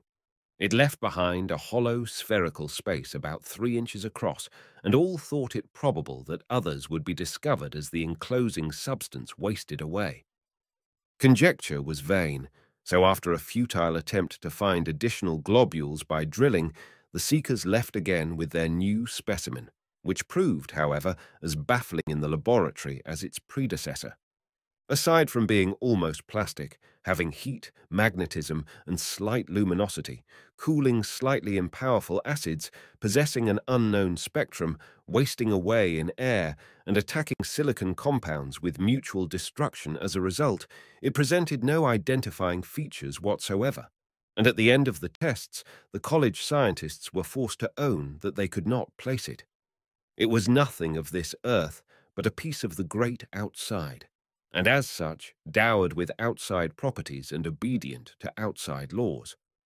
That night, there was a thunderstorm, and when the professors went out to Nahum's the next day, they met with a bitter disappointment. The stone, magnetic as it had been, must have had some peculiar electrical property, for it had drawn the lightning, as Nahum said, with a singular persistence. 6 times within an hour, the farmer saw the lightning strike the furrow in the front yard, and when the storm was over, nothing remained but a ragged pit by the ancient well sweep, half chocked with caved-in earth. Digging had borne no fruit, and the scientists verified the fact of the utter vanishment.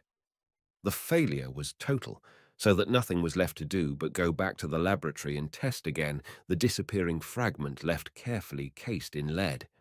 That fragment lasted a week, at the end of which nothing of value had been learned of it. When it had gone, no residue was left behind, and in time the professors felt scarcely sure they had indeed seen with the waking eyes that cryptic vestige of the fathomless gulfs outside, that lone, weird message from other universes and other realms of matter, force, and entity. As was natural, the Arkham papers made much of the incident with its collegiate sponsoring and sent reporters to talk with Nahum Gardner and his family. At least one Boston daily also sent a scribe, and Nahum quickly became a kind of local celebrity. He was a lean, genial person of about 50, living with his wife and 3 sons on the pleasant farmstead in the valley. He and Amy exchanged visits frequently, as did their wives, and Amy had nothing but praise for him after all these years. He seemed slightly proud of the notice his place had attracted, and talked often of the meteorite in the succeeding weeks. That July and August were hot, and Nahum worked hard at his haying in the 10-acre pasture across Chapman's Brook, his rattling wain wearing deep ruts in the shadowy lanes between. The labour tired him more than it had in other years, and he felt that age was beginning to tell on him. Then fell the time of fruit and harvest. The pears and apples slowly ripened, and Nahum vowed that his orchards were prospering as never before. The fruit was growing to phenomenal size and unwonted gloss, and in such abundance that extra barrels were ordered to handle the future crop. But with the ripening came sore disappointment, for of all that gorgeous array of specious lusciousness, not one single jot was fit to eat. Into the fine flavour of the pears and apples had crept a stealthy bitterness and sickishness, so that even the smallest of bites induced a lasting disgust. It was the same with the melons and tomatoes, and Nahum sadly saw that his entire crop was lost. Quick to connect events, he declared that the meteorite had poisoned the soil and thanked heaven that most of the other crops were in the upland lot along the road. Winter came early and was very cold. Ami saw Nahum less often than usual and observed that he had begun to look worried. The rest of his family, too, seemed to have grown taciturn and were far from steady in their church-going or their attendance at the various social events of the countryside. For this reserve or melancholy no cause could be found, though all the household confessed now and then to poorer health and a feeling of vague disquiet. Nahum himself gave the most definite statement of anyone when he said he was disturbed about certain footprints in the snow. They were the usual winter prints of red squirrels, white rabbits, and foxes, but the brooding farmer professed to see something not quite right about their nature and arrangement. He was never specific, but appeared to think that they were not as characteristic of the anatomy and habits of squirrels and rabbits and foxes as they ought to be. Ami listened without interest to this talk until one night when he drove past Nahum's house in his sleigh on the way back from Clark's Corners. There had been a moon, and a rabbit had run across the road, and the leaps of that rabbit were longer than either Ami or his horse liked. The latter, indeed, had almost run away when brought up by a firm rein. Thereafter, Ami gave Nahum's tales more respect, and wondered why the gardener dogs seemed so cowed and quivering every morning. They had, it developed, nearly lost the spirit to bark. In February, the McGregor boys from Meadow Hill were out shooting woodchucks, and not far from the gardener place bagged a very peculiar specimen. The proportions of its body seemed slightly altered in a queer way impossible to describe, while its face had taken on an expression which no one ever saw in a woodchuck before. The boys were genuinely frightened, and threw the thing away at once, so that only their grotesque tales of it ever reached the people of the countryside. But the shying of horses near Nahum's house had now become an acknowledged thing, and all the basis for a cycle of whispered legend was fast taking form. People vowed that the snow melted faster around Nahum's than it did anywhere else, and early in March there was an awed discussion in Potter's general store at Clark's Corners. Stephen Rice had driven past gardeners in the morning and had noticed the skunk cabbages coming up through the mud by the woods across the road. Never were things of such size seen before, and they held strange colours that could not be put into any words. Their shapes were monstrous, and the horse had snorted at an odour which struck Stephen as wholly unprecedented. That afternoon, several persons drove past to see the abnormal growth, and all agreed that plants of that kind ought never to sprout in a healthy world. The bad fruit of the fall before was freely mentioned, and it went from mouth to mouth that there was poison in Nahum's ground. Of course, it was the meteorite, and remembering how strange the men from the college had found that stone to be, several farmers spoke about the matter to them. One day they paid Nahum a visit, but having no love of wild tales and folklore, were very conservative in what they inferred. The plants were certainly odd, but all skunk cabbages are more or less odd in shape and hue. Perhaps some mineral element from the stone had entered the soil, but it would soon be washed away. And as for the footprints and frightened horses, of course this was mere country talk which such a phenomenon as the aerolite would be certain to start. There was really nothing for serious men to do in cases of wild gossip, for superstitious rustics will say and believe anything. And so all through the strange days the professors stayed away in contempt. Only one of them, when given 2 files of dust for analysis in a police job over a year and a half later, recalled that the queer colour of that skunk cabbage had been very like one of the anomalous bands of light shown by the meteor fragment in the college spectroscope, and like the brittle globule found embedded in the stone from the abyss. The samples in this analysis case gave the same odd bands at first, though later they lost the property. The trees budded prematurely around Nahum's, and at night they swayed ominously in the wind, Nahum's second son Thaddeus, a lad of 15, swore that they swayed also when there was no wind, but even the gossips would not credit this. Certainly, however, restlessness was in the air. The entire Gardner family developed the habit of stealthy listening, though not for any sound which they could consciously name. The listening was, indeed, rather a product of moments when consciousness seemed half to slip away. Unfortunately, such moments increased week by week, till it became common speech that something was wrong with all Nahum's folks. When the early saxifrage came out, it had another strange colour, not quite like that of the skunk cabbage, but plainly related and equally unknown to anyone who saw it. Nahum took some blossoms to Arkham and showed them to the editor of the Gazette, but that dignitary did no more than write a humorous article about them in which the dark fears of rustics were held up to polite ridicule. It was a mistake of Nahum's to tell a stolid city man about the way the great, overgrown mourning cloak butterflies behaved in connection with these saxifrages.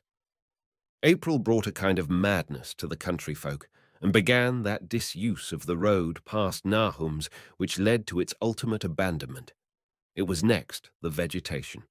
All the orchard trees blossomed forth in strange colours, and through the stony soil of the yard and adjacent pasturage there sprang up a bizarre growth, which only a botanist could connect with the proper flora of the region. No sane, wholesome colours were anywhere to be seen except in the green grass and leafage, but everywhere were those hectic and prismatic variants of some diseased, underlying primary tone without a place among the known tints of earth.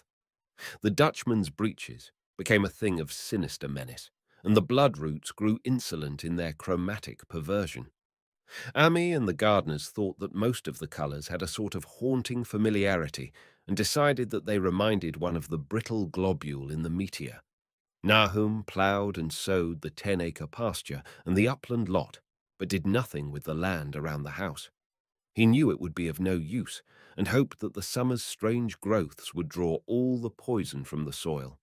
He was prepared for almost anything now, and had grown used to the sense of something near him waiting to be heard. The shunning of his house by neighbours told on him, of course, but it told on his wife more. The boys were better off, being at school each day, but they could not help being frightened by the gossip. Thaddeus, an especially sensitive youth, suffered the most. In May, the insects came, and Nahum's place became a nightmare of buzzing and crawling.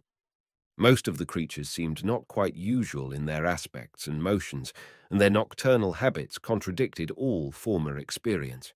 The gardeners took to watching at night, watching in all directions at random for something they could not tell what. It was then that they all owned that Thaddeus had been right about the trees. Mrs. Gardner was the next to see it from the window as she watched the swollen boughs of a maple against a moonlit sky. The boughs surely moved, and there was no wind. It must be the sap. Strangeness had come into everything growing now, yet it was none of Nahum's family at all who made the next discovery. Familiarity had dulled them, and what they could not see was glimpsed by a timid windmill salesman from Bolton who drove by one night in ignorance of the country legends. What he told in Arkham was given a short paragraph in the Gazette, and it was there that all the farmers, Nahum included, saw it first.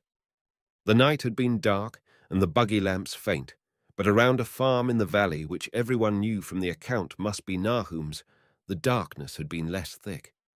A dim though distinct luminosity seemed to inhere in all the vegetation, grass, leaves, and blossoms alike, while at one moment a detached piece of the phosphorescence appeared to stir furtively in the yard near the barn. The grass had so far seemed untouched, and the cows were freely pastured in the lot near the house, but toward the end of May the milk began to be bad. Then Nahum had the cows driven to the uplands, after which this trouble ceased.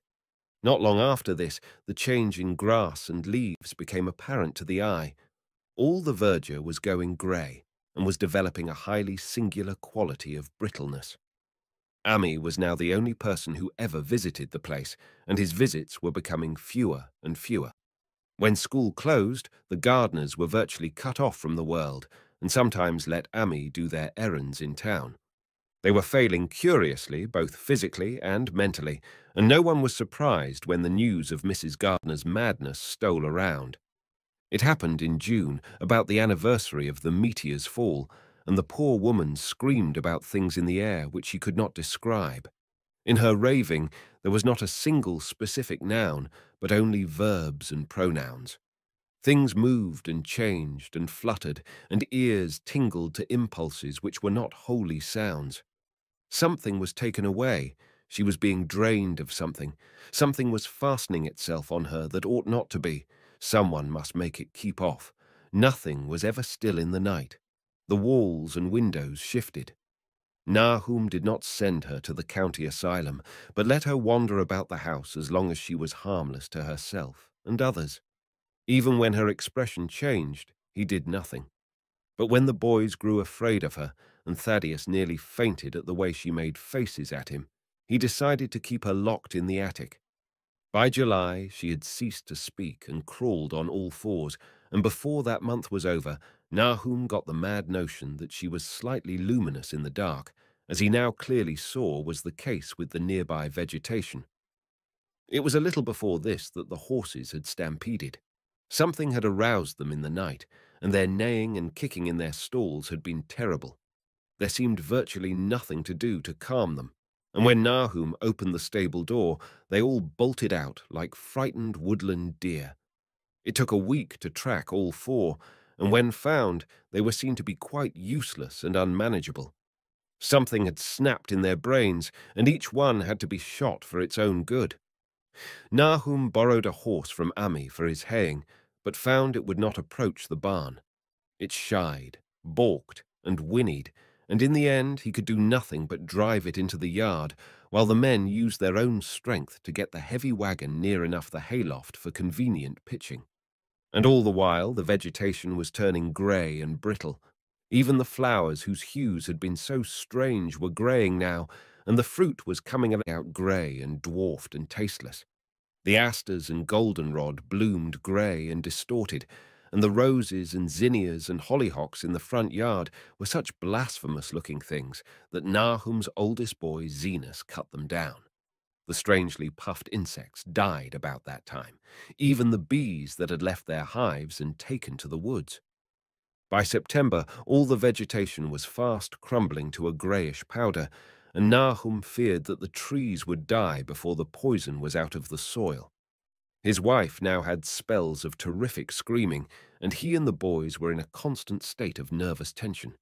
They shunned people now, and when school opened, the boys did not go. But it was Ami, on one of his rare visits, who first realized that the well water was no longer good. It had an evil taste that was not exactly fetid, nor exactly salty, and Ami advised his friend to dig another well on higher ground to use till the soil was good again. Nahum, however, ignored the warning, for he had by that time become callous to strange and unpleasant things. He and the boys continued to use the tainted supply, drinking it as listlessly and mechanically as they ate their meagre and ill-cooked meals and did their thankless and monotonous chores through the aimless days.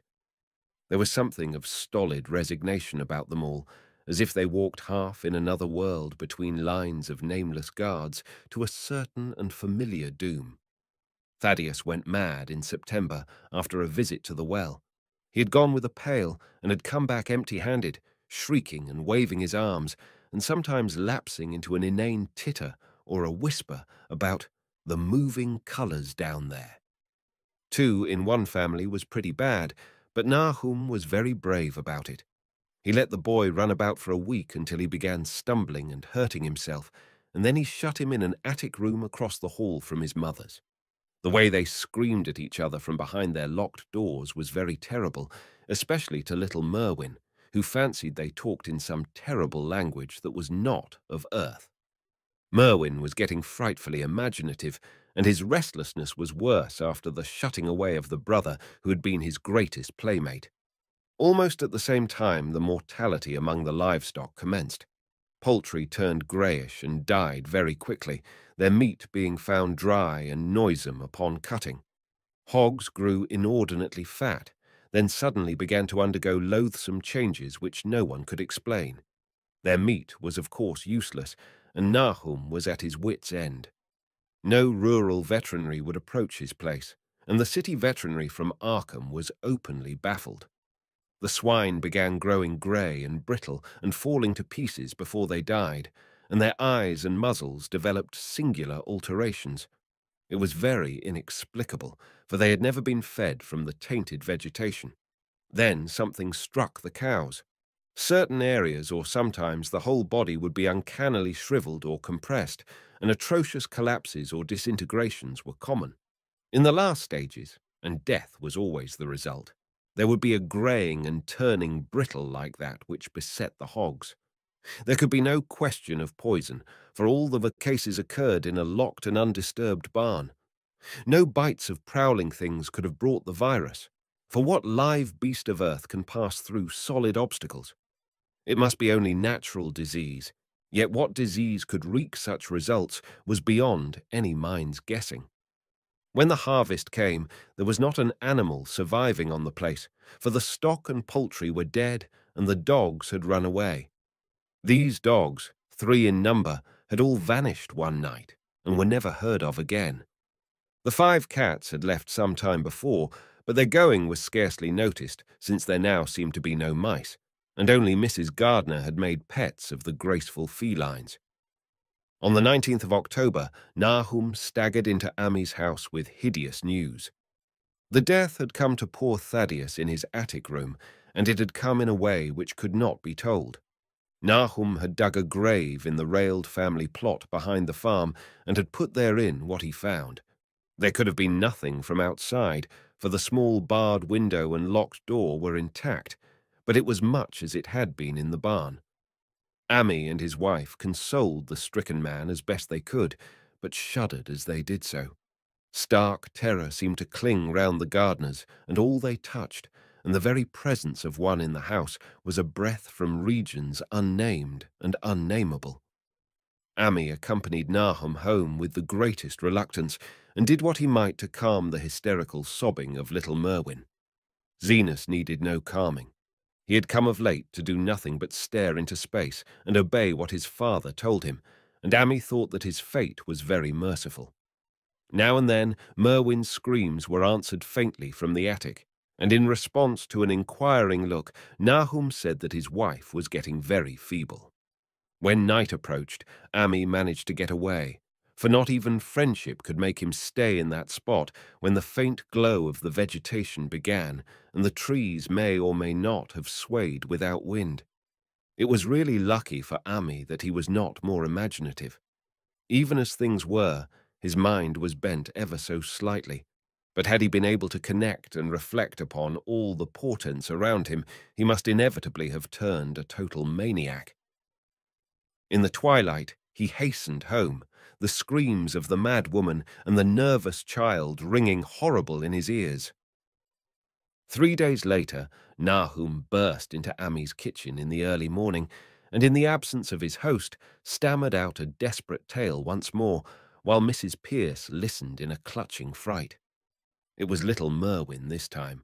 He was gone. He had gone out late at night with a lantern and pail for water, and had never come back. He'd been going to pieces for days, and hardly knew what he was about, screamed at everything. There had been a frantic shriek from the yard then, but before the father could get to the door, the boy was gone. There was no glow from the lantern he had taken, and of the child himself no trace. At the time, Nahum thought the lantern and pail were gone too, but when dawn came and the man had plodded back from his all-night search of the woods and fields, he had found some very curious things near the well. There was a crushed and apparently somewhat melted mass of iron, which had certainly been the lantern, while a bent pail and twisted iron hoops beside it, both half-fused, seemed to hint at the remnants of the pail. That was all. Nahum was past imagining, Mrs. Pierce was blank, and Ami, when he had reached home and heard the tale, could give no guess. Merwin was gone, and there would be no use in telling the people around, who shunned all gardeners now. No use, either, in telling the city people at Arkham, who laughed at everything. Thad was gone, and now Merwin was gone. Something was creeping and waiting to be seen and heard. Nahum would go soon, and he wanted Ami to look after his wife and Zenas if they survived him.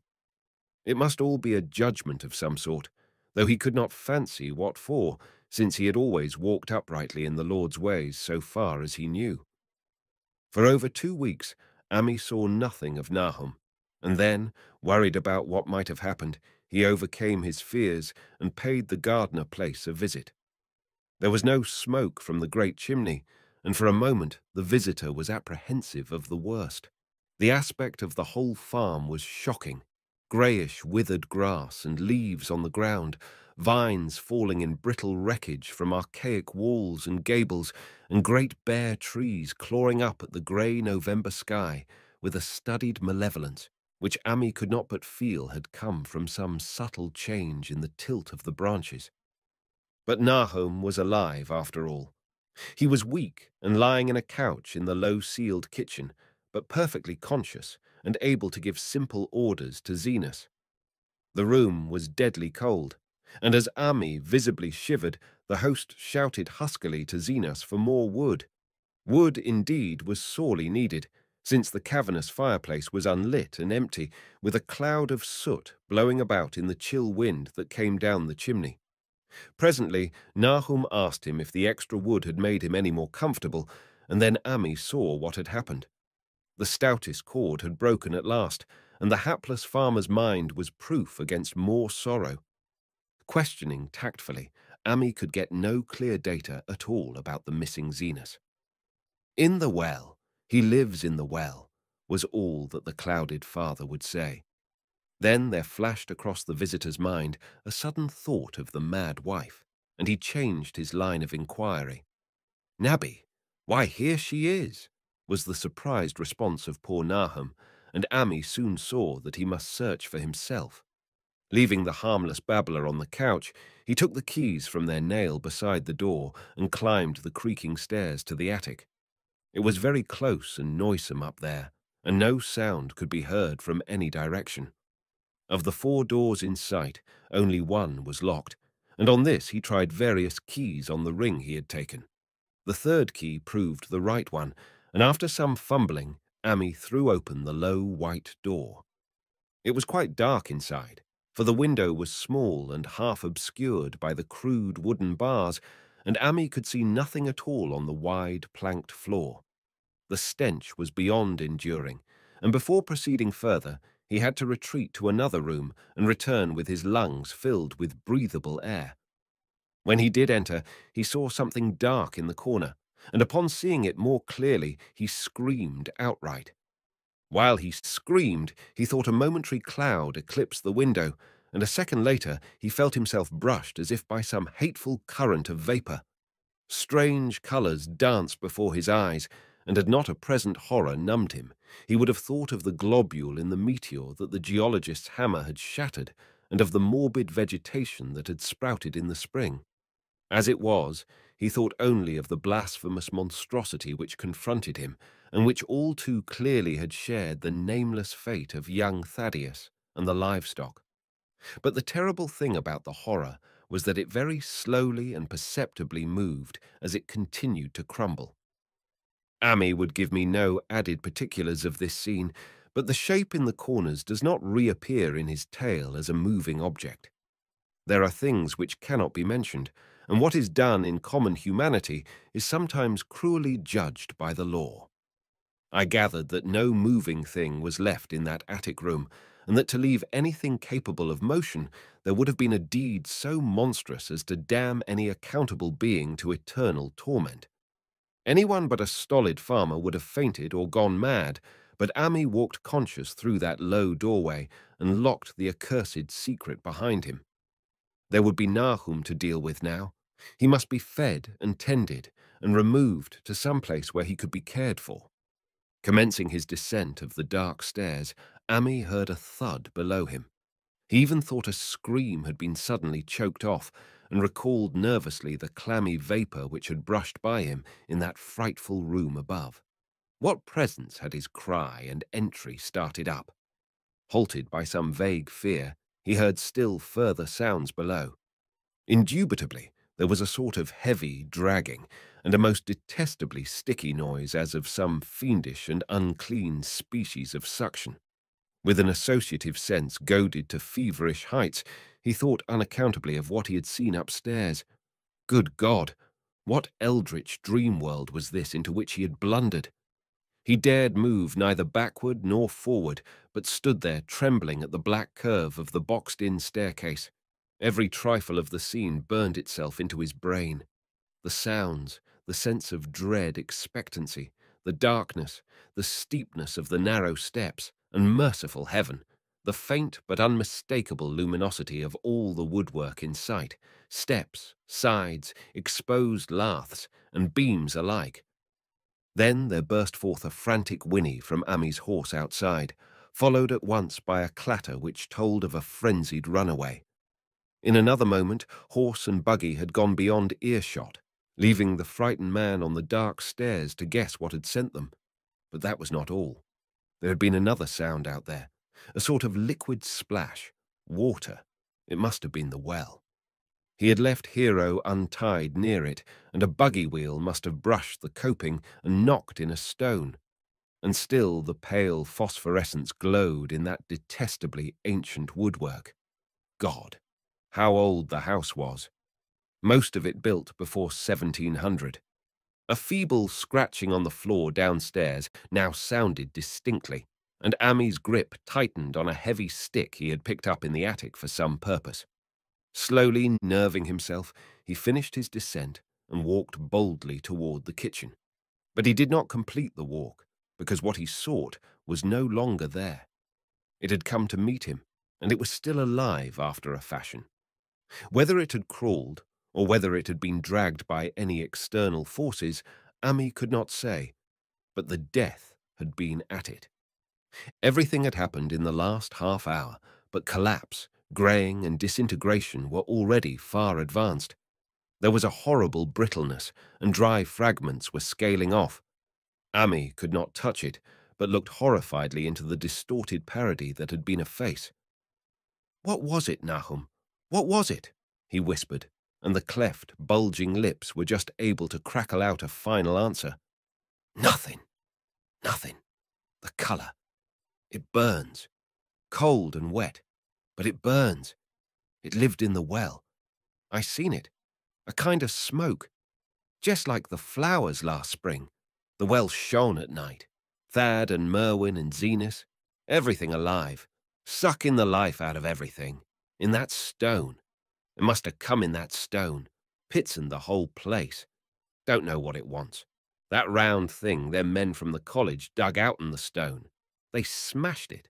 It was that same colour. Just the same. Like the flowers and plants. Must have been more of 'em. Seeds. Seeds. They growed. I seen it the first time this week. Must have got strong on Zenas. He was a big boy, full of life. It beats down your mind, and then gets you. Burns ye up in the well water. You was right about that. Evil water. Zenas never come back from the well. Can't get away. Draws you. You know summat's comin', but 'tain't no use. I seen it time and agin Zenas was took. Was nabby, Ami. My head's no good. Don't know how long since I fed her. It'll get her EF we ain't careful. Just a colour. Her face is gettin' to have that colour sometimes towards night. And it burns and sucks. It come from some place where things ain't as they is here. One of them professors said so. He was right. Look out, Ami. It'll do suthin' more. Sucks the life out. But that was all. That which spoke could speak no more because it had completely caved in. Ami laid a red-checked tablecloth over what was left and reeled out the back door into the fields. He climbed the slope to the 10-acre pasture and stumbled home by the north road and the woods. He could not pass that well from which his horses had run away. He had looked at it through the window and had seen that no stone was missing from the rim. Then the lurching buggy had not dislodged anything after all. The splash had been something else, something which went into the well after it had done with poor Nahum. When Ami reached his house, the horses and buggy had arrived before him and thrown his wife into fits of anxiety. Reassuring her without explanations, he set out at once for Arkham and notified the authorities that the Gardner family was no more. He indulged in no details, but merely told of the deaths of Nahum and Nabby, that of Thaddeus being already known, and mentioned that the cause seemed to be the same strange ailment which had killed the livestock. He also stated that Merwin and Zenas had disappeared. There was considerable questioning at the police station, and in the end, Ami was compelled to take 3 officers to the Gardner farm, together with the coroner, the medical examiner, and the veterinary who had treated the diseased animals. He went much against his will, for the afternoon was advancing, and he feared the fall of night over that accursed place. But it was some comfort to have so many people with him. The 6 men drove out in a Democrat wagon, following Ami's buggy, and arrived at the pest-ridden farmhouse about 4 o'clock. Used as the officers were to gruesome experiences, not one remained unmoved at what was found in the attic and under the red-checked tablecloth on the floor below. The whole aspect of the farm, with its grey desolation, was terrible enough, but those 2 crumbling objects were beyond all bounds. No one could look long at them, and even the medical examiner admitted that there was very little to examine. Specimens could be analysed, of course, so he busied himself in obtaining them, and here it develops that a very puzzling aftermath occurred at the college laboratory, where the 2 phials of dust were finally taken. Under the spectroscope, both samples gave off an unknown spectrum, in which many of the baffling bands were precisely like those which the strange meteor had yielded in the previous year. The property of emitting this spectrum vanished in a month, the dust thereafter consisting mainly of alkaline phosphates and carbonates. Ami would not have told the men about the well if he had thought they meant to do anything then and there. It was getting towards sunset, and he was anxious to be away. But he could not help glancing nervously at the stony curb by the great sweep, and when a detective questioned him, he admitted that Nahum had feared something down there, so much so that he had never even thought of searching it for Merwin or Zenas. After that, nothing would do but that they empty and explore the well immediately, so Ami had to wait trembling while pail after pail of rank water was hauled up and splashed on the soaking ground outside. The men sniffed in disgust at the fluid, and toward the last held their noses against the futon they were uncovering. It was not so long a job as they had feared it would be, since the water was phenomenally low. There is no need to speak too exactly of what they found. Merwin and Zenas were both there, in part, though the vestiges were mainly skeletal. There were also a small deer and a large dog in about the same state, and a number of bones of smaller animals. The ooze and slime at the bottom seemed inexplicably porous and bubbling, and a man who descended on handholds with a long pole found that he could sink the wooden shaft to any depth in the mud of the floor without meeting any solid obstruction. Twilight had now fallen, and lanterns were brought from the house. Then, when it was seen that nothing further could be gained from the well, everyone went indoors and conferred in the ancient sitting room while the intermittent light of a spectral half-moon played wanly on the grey desolation outside. The men were frankly nonplussed by the entire case and could find no convincing common element to link the strange vegetable conditions, the unknown disease of livestock and humans, and the unaccountable deaths of Merwin and Zenas in the tainted well. They had heard the common country talk, it is true, but could not believe that anything contrary to natural law had occurred. No doubt the meteor had poisoned the soil, but the illness of person and animals who had eaten nothing grown in that soil was another matter. Was it the well water? Very possibly. It might be a good idea to analyze it. But what peculiar madness could have made both boys jump into the well? Their deeds were so similar, and the fragments showed that they had both suffered from the grey, brittle death. Why was everything so grey and brittle? It was the coroner, seated near a window overlooking the yard, who first noticed the glow about the well.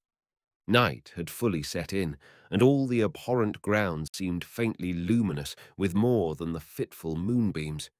But this new glow was something definite and distinct, and appeared to shoot up from the black pit like a softened ray from a searchlight, giving dull reflections in the little ground pools where the water had been emptied. It had a very queer colour, and as all the men clustered round the window, Ami gave a violent start. For this strange beam of ghastly miasma was to him of no unfamiliar hue. He had seen that colour before, and feared to think what it might mean. He had seen it in the nasty, brittle globule in that aerolite 2 summers ago, had seen it in the crazy vegetation of the springtime, and had thought he had seen it for an instant that very morning against the small barred window of that terrible attic room where nameless things had happened. It had flashed there a second, and a clammy and hateful current of vapour had brushed past him, and then poor Nahum had been taken by something of that colour. He had said so at the last, said it was like the globule and the plants. After that had come the runaway in the yard and the splash in the well, and now that well was belching forth to the night a pale, insidious beam of the same demoniac tint. It does credit to the alertness of Ami's mind that he puzzled even at that tense moment over a point which was essentially scientific. He could not but wonder at his gleaning of the same impression from a vapour glimpsed in the daytime against a window opening in the morning sky, and from a nocturnal exhalation seen as a phosphorescent mist against the black and blasted landscape. It wasn't right. It was against nature, and he thought of those terrible last words of his stricken friend. It come from some place where things ain't as they is here. One of them professors said so. All 3 horses outside, tied to a pair of shriveled saplings by the road, were now neighing and pawing frantically. The wagon driver started for the door to do something, but Ami laid a shaky hand on his shoulder. "Don't go out there," he whispered. "There's more to this nor what we know. Nahum said something lived in the well that sucks your life out. He said it must be some that growed from a round ball like one we all seen in the meteor stone that fell a year ago June. Sucks and burns, he said, and is just a cloud of colour like that light out there now that you can hardly see and can't tell what it is. Nahum thought it feeds on everything living and gets stronger all the time. He said he's seen it this last week. It must be something from away off in the sky, like the men from the college last year says the meteor stone was. The way it's made and the way it works ain't like no way of God's world. It's summat from beyond." So the men paused indecisively as the light from the well grew stronger, and the hitched horses pawed and whinnied in increasing frenzy. It was truly an awful moment. With terror in that ancient and accursed house itself, 4 monstrous sets of fragments, 2 from the house and 2 from the well, in the woodshed behind, and that shaft of unknown and unholy iridescence from the slimy depths in front. Ami had restrained the driver on impulse, forgetting how uninjured he himself was after the clammy brushing of that coloured vapour in the attic room, but perhaps it is just as well that he acted as he did. No one will ever know what was abroad that night, and though the blasphemy from beyond had not so far hurt any human of unweakened mind, there is no telling what it might not have done at that last moment, and with its seemingly increased strength and the special signs of purpose, it was soon to display beneath the half-clouded moonlit sky. All at once, one of the detectives at the window gave a short, sharp gasp. The others looked at him, and then quickly followed his own gaze upward to the point at which its idle straying had been suddenly arrested. There was no need for words. What had been disputed in country gossip was disputable no longer, and it is because of the thing which every man of that party agreed in whispering later on that strange days are never talked about in Arkham. It is necessary to premise that there was no wind at that hour of the evening. One did arise not long afterward, but there was absolutely none then. Even the dry tips of the lingering hedge mustard, grey and blighted, and the fringe on the roof of the standing Democrat wagon were unstirred. And yet, amid that tense, godless calm, the high bare boughs of all the trees in the yard were moving. They were twitching morbidly and spasmodically, clawing in convulsive and epileptic madness at the moonlit clouds, scratching impotently in the noxious air as if jerked by some allied and bodiless line of linkage with subterrene horrors writhing and struggling below the black roots.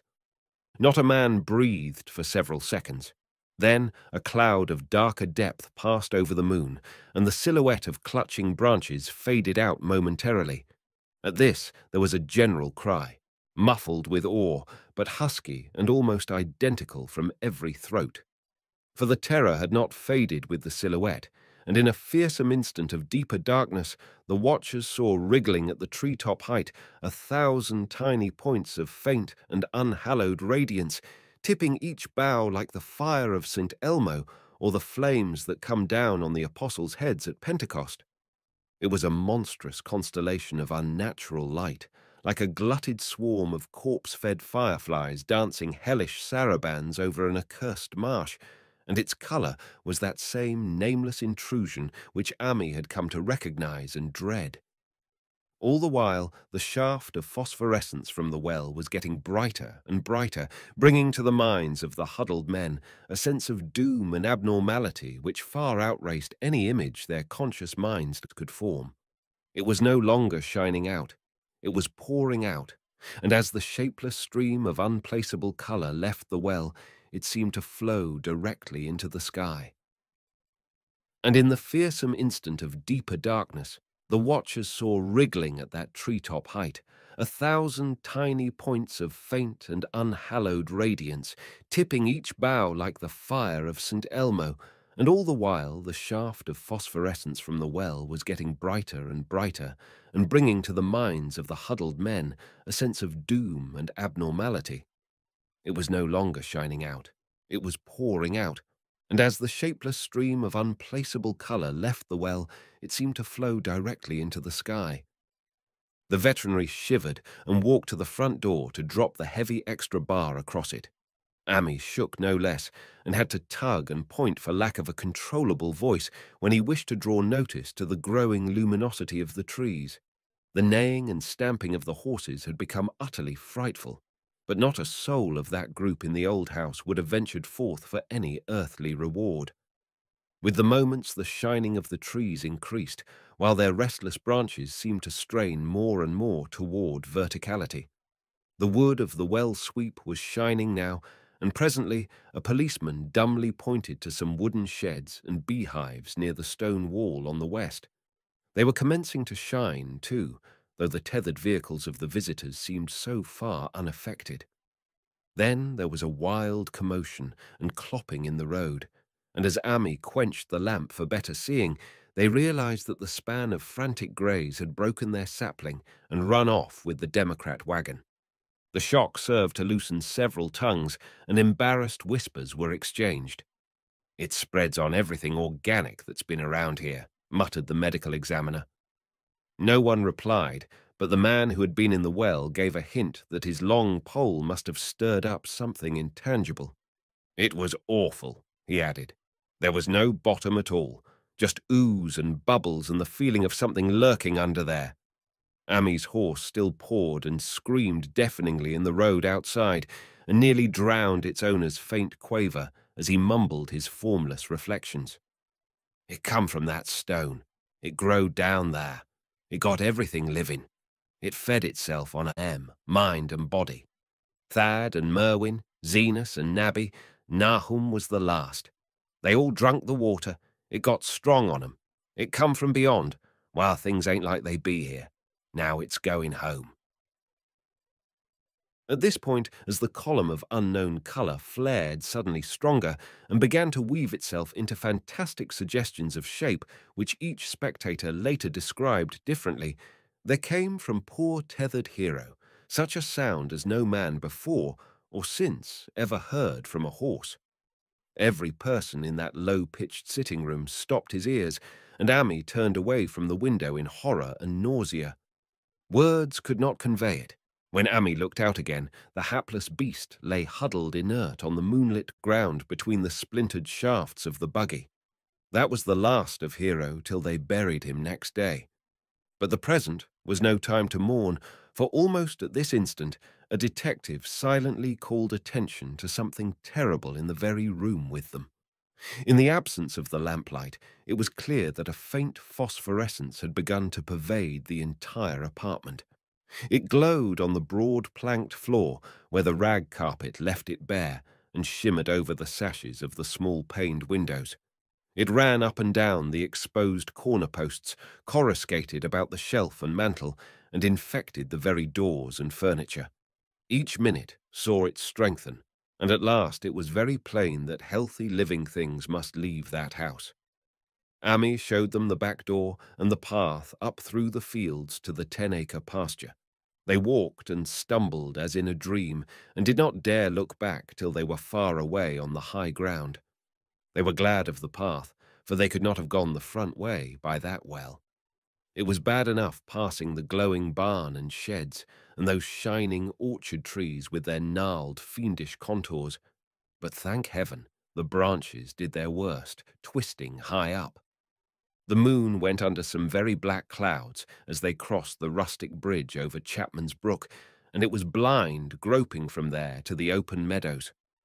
When they looked back toward the valley and the distant Gardner place at the bottom, they saw a fearsome sight.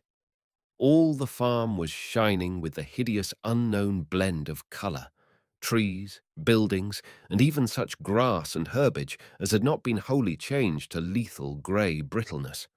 The boughs were all straining skyward, tipped with tongues of foul flame, and lambent tricklings of the same monstrous fire were creeping about the ridgepoles of the house, barn, and sheds.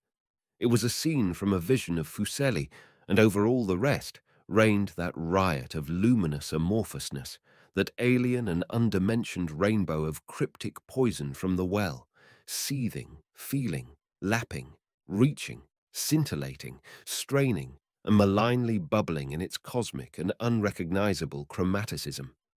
Then, without warning, the hideous thing shot vertically up toward the sky like a rocket or meteor, leaving behind no trail and disappearing through a round and curiously regular hole in the clouds before any man could gasp or cry out. No watcher can ever forget that sight, and Amy stared blankly at the stars of Cygnus, Deneb twinkling above the others, where the unknown colour had melted into the Milky Way.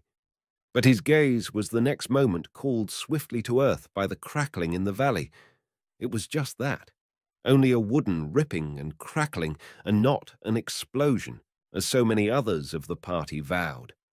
Yet the outcome was the same, for in one feverish kaleidoscopic instant there burst up from that doomed and accursed farm a gleamingly eruptive cataclysm of unnatural sparks and substance, blurring the glance of the few who saw it and sending forth to the zenith a bombarding cloudburst of such coloured and fantastic fragments as our universe must needs disown. Through quickly reclosing vapours, they followed the great morbidity that had vanished, and in another second they had vanished too. Behind and below was only a darkness to which the men dared not return, and all about was a mounting wind which seemed to sweep down in black, frore gusts from interstellar space. It shrieked and howled and lashed the fields and distorted woods in a mad cosmic frenzy, till soon the trembling party realized it would be no use waiting for the moon to show what was left down there at Nahum's. Too awed even to hint theories, the 7 shaking men trudged back toward Arkham by the North Road. Amy was worse than his fellows, and begged them to see him inside his own kitchen instead of keeping straight on to town.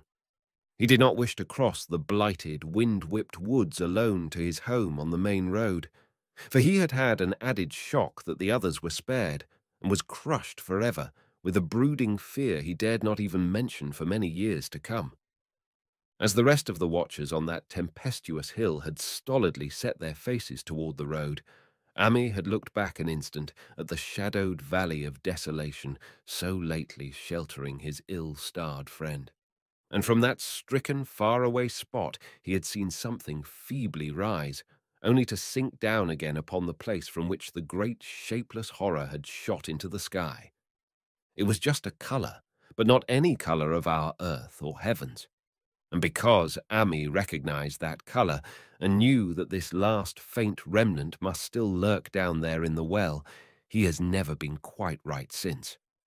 Ami would never go near the place again. It is 44 years now since the horror happened, but he has never been there and will be glad when the new reservoir blots it out. I shall be glad too, for I do not like the way the sunlight changed color around the mouth of that abandoned well I passed. I hope the water will always be very deep, but even so, I shall never drink it. I do not think I shall visit the Arkham country hereafter. 3 of the men who had been with Ami returned the next morning to see the ruins by daylight, but there were not any real ruins. Only the bricks of the chimney, the stones of the cellar, some mineral and metallic litter here and there, and the rim of that nefandous well. Save for Ami's dead horse, which they towed away and buried, and the buggy which they shortly returned to him, everything that had ever been living had gone. 5 eldritch acres of dusty grey desert remained, nor has anything ever grown there since. To this day, it sprawls open to the sky like a great spot eaten by acid in the woods and fields, and the few who have ever dared glimpse it in spite of the rural tales have named it the Blasted Heath. The rural tales are queer. They might be even queerer if city men and college chemists could be interested enough to analyze the water from that disused well, or the grey dust that no wind seems ever to disperse. Botanists, too, ought to study the stunted flora on the borders of that spot, for they might shed light on the country notion that the blight is spreading, little by little, perhaps an inch a year. People say the colour of the neighbouring herbage is not quite right in the spring, and that wild things leave queer prints in the light winter snow. Snow never seems quite so heavy on the Blasted Heath as it is elsewhere. Horses, the few that are left in this motor age, grow skittish in the silent valley, and hunters cannot depend on their dogs too near the splotch of greyish dust. They say the mental influences are very bad too. Numbers went queer in the years after Nahum's taking, and always they lacked the power to get away. Then the stronger-minded folk all left the region, and only the foreigners tried to live in the crumbling old homesteads. They could not stay, though, and one sometimes wonders what insight beyond ours their wild, weird stories of whispered magic have given them. Their dreams at night, they protest, are very horrible in that grotesque country, and surely the very look of the dark realm is enough to stir a morbid fancy. No traveller has ever escaped a sense of strangeness in those deep ravines, and artists shiver as they paint thick woods whose mystery is as much of the spirits as of the eye. I myself am curious about the sensation I derived from my one lone walk before Ami told me his tale. When twilight came, I had vaguely wished some clouds would gather, for odd timidity about the deep skyey voids above had crept into my soul. Do not ask me for my opinion. I do not know, that is all. There was no one but Ami to question. For Arkham, people will not talk about the strange days, and all 3 professors who saw the aerolite and its coloured globule are dead. There were other globules, depend upon that. One must have fed itself and escaped, and probably there was another which was too late. No doubt it is still down the well. I know there was something wrong with the sunlight I saw above that miasmal brink. The rustics say the blight creeps an inch a year, so perhaps there is a kind of growth or nourishment even now. But whatever demon hatchling is there, it must be tethered to something or else it would quickly spread. Is it fastened to the roots of those trees that claw the air? One of the current Arkham tales is about fat oaks that shine and move as they ought not to do at night. What it is, only God knows. In terms of matter, I suppose the thing Ami described would be called a gas, but this gas obeyed laws that are not of our cosmos. This was no fruit of such worlds and suns as shine on the telescopes and photographic plates of our observatories. This was no breath from the skies whose motions and dimensions our astronomers measure or deem too vast to measure. It was just a colour out of space, a frightful messenger from unformed realms of infinity beyond all nature as we know it. from realms whose mere existence stuns the brain and numbs us with the black, extra-cosmic gulfs it throws open before our frenzied eyes. I doubt very much if Ami consciously lied to me, and I do not think his tale was all a freak of madness as the townsfolk had forewarned. Something terrible came to the hills and valleys on that meteor, and something terrible, though I know not in what proportion, still remains. I shall be glad to see the water come. Meanwhile, I hope nothing will happen to Ami. He saw so much of the thing, and its influence was so insidious. Why has he never been able to move away? How clearly he recalled those dying words of Nahum's, "Can't get away, draws ye. You know summat's coming, but 'tain't no use." Ami is such a good old man. When the reservoir gang gets to work, I must write the chief engineer to keep a sharp watch on him. I would hate to think of him as the grey, twisted, brittle monstrosity which persists more and more in troubling my sleep. The end.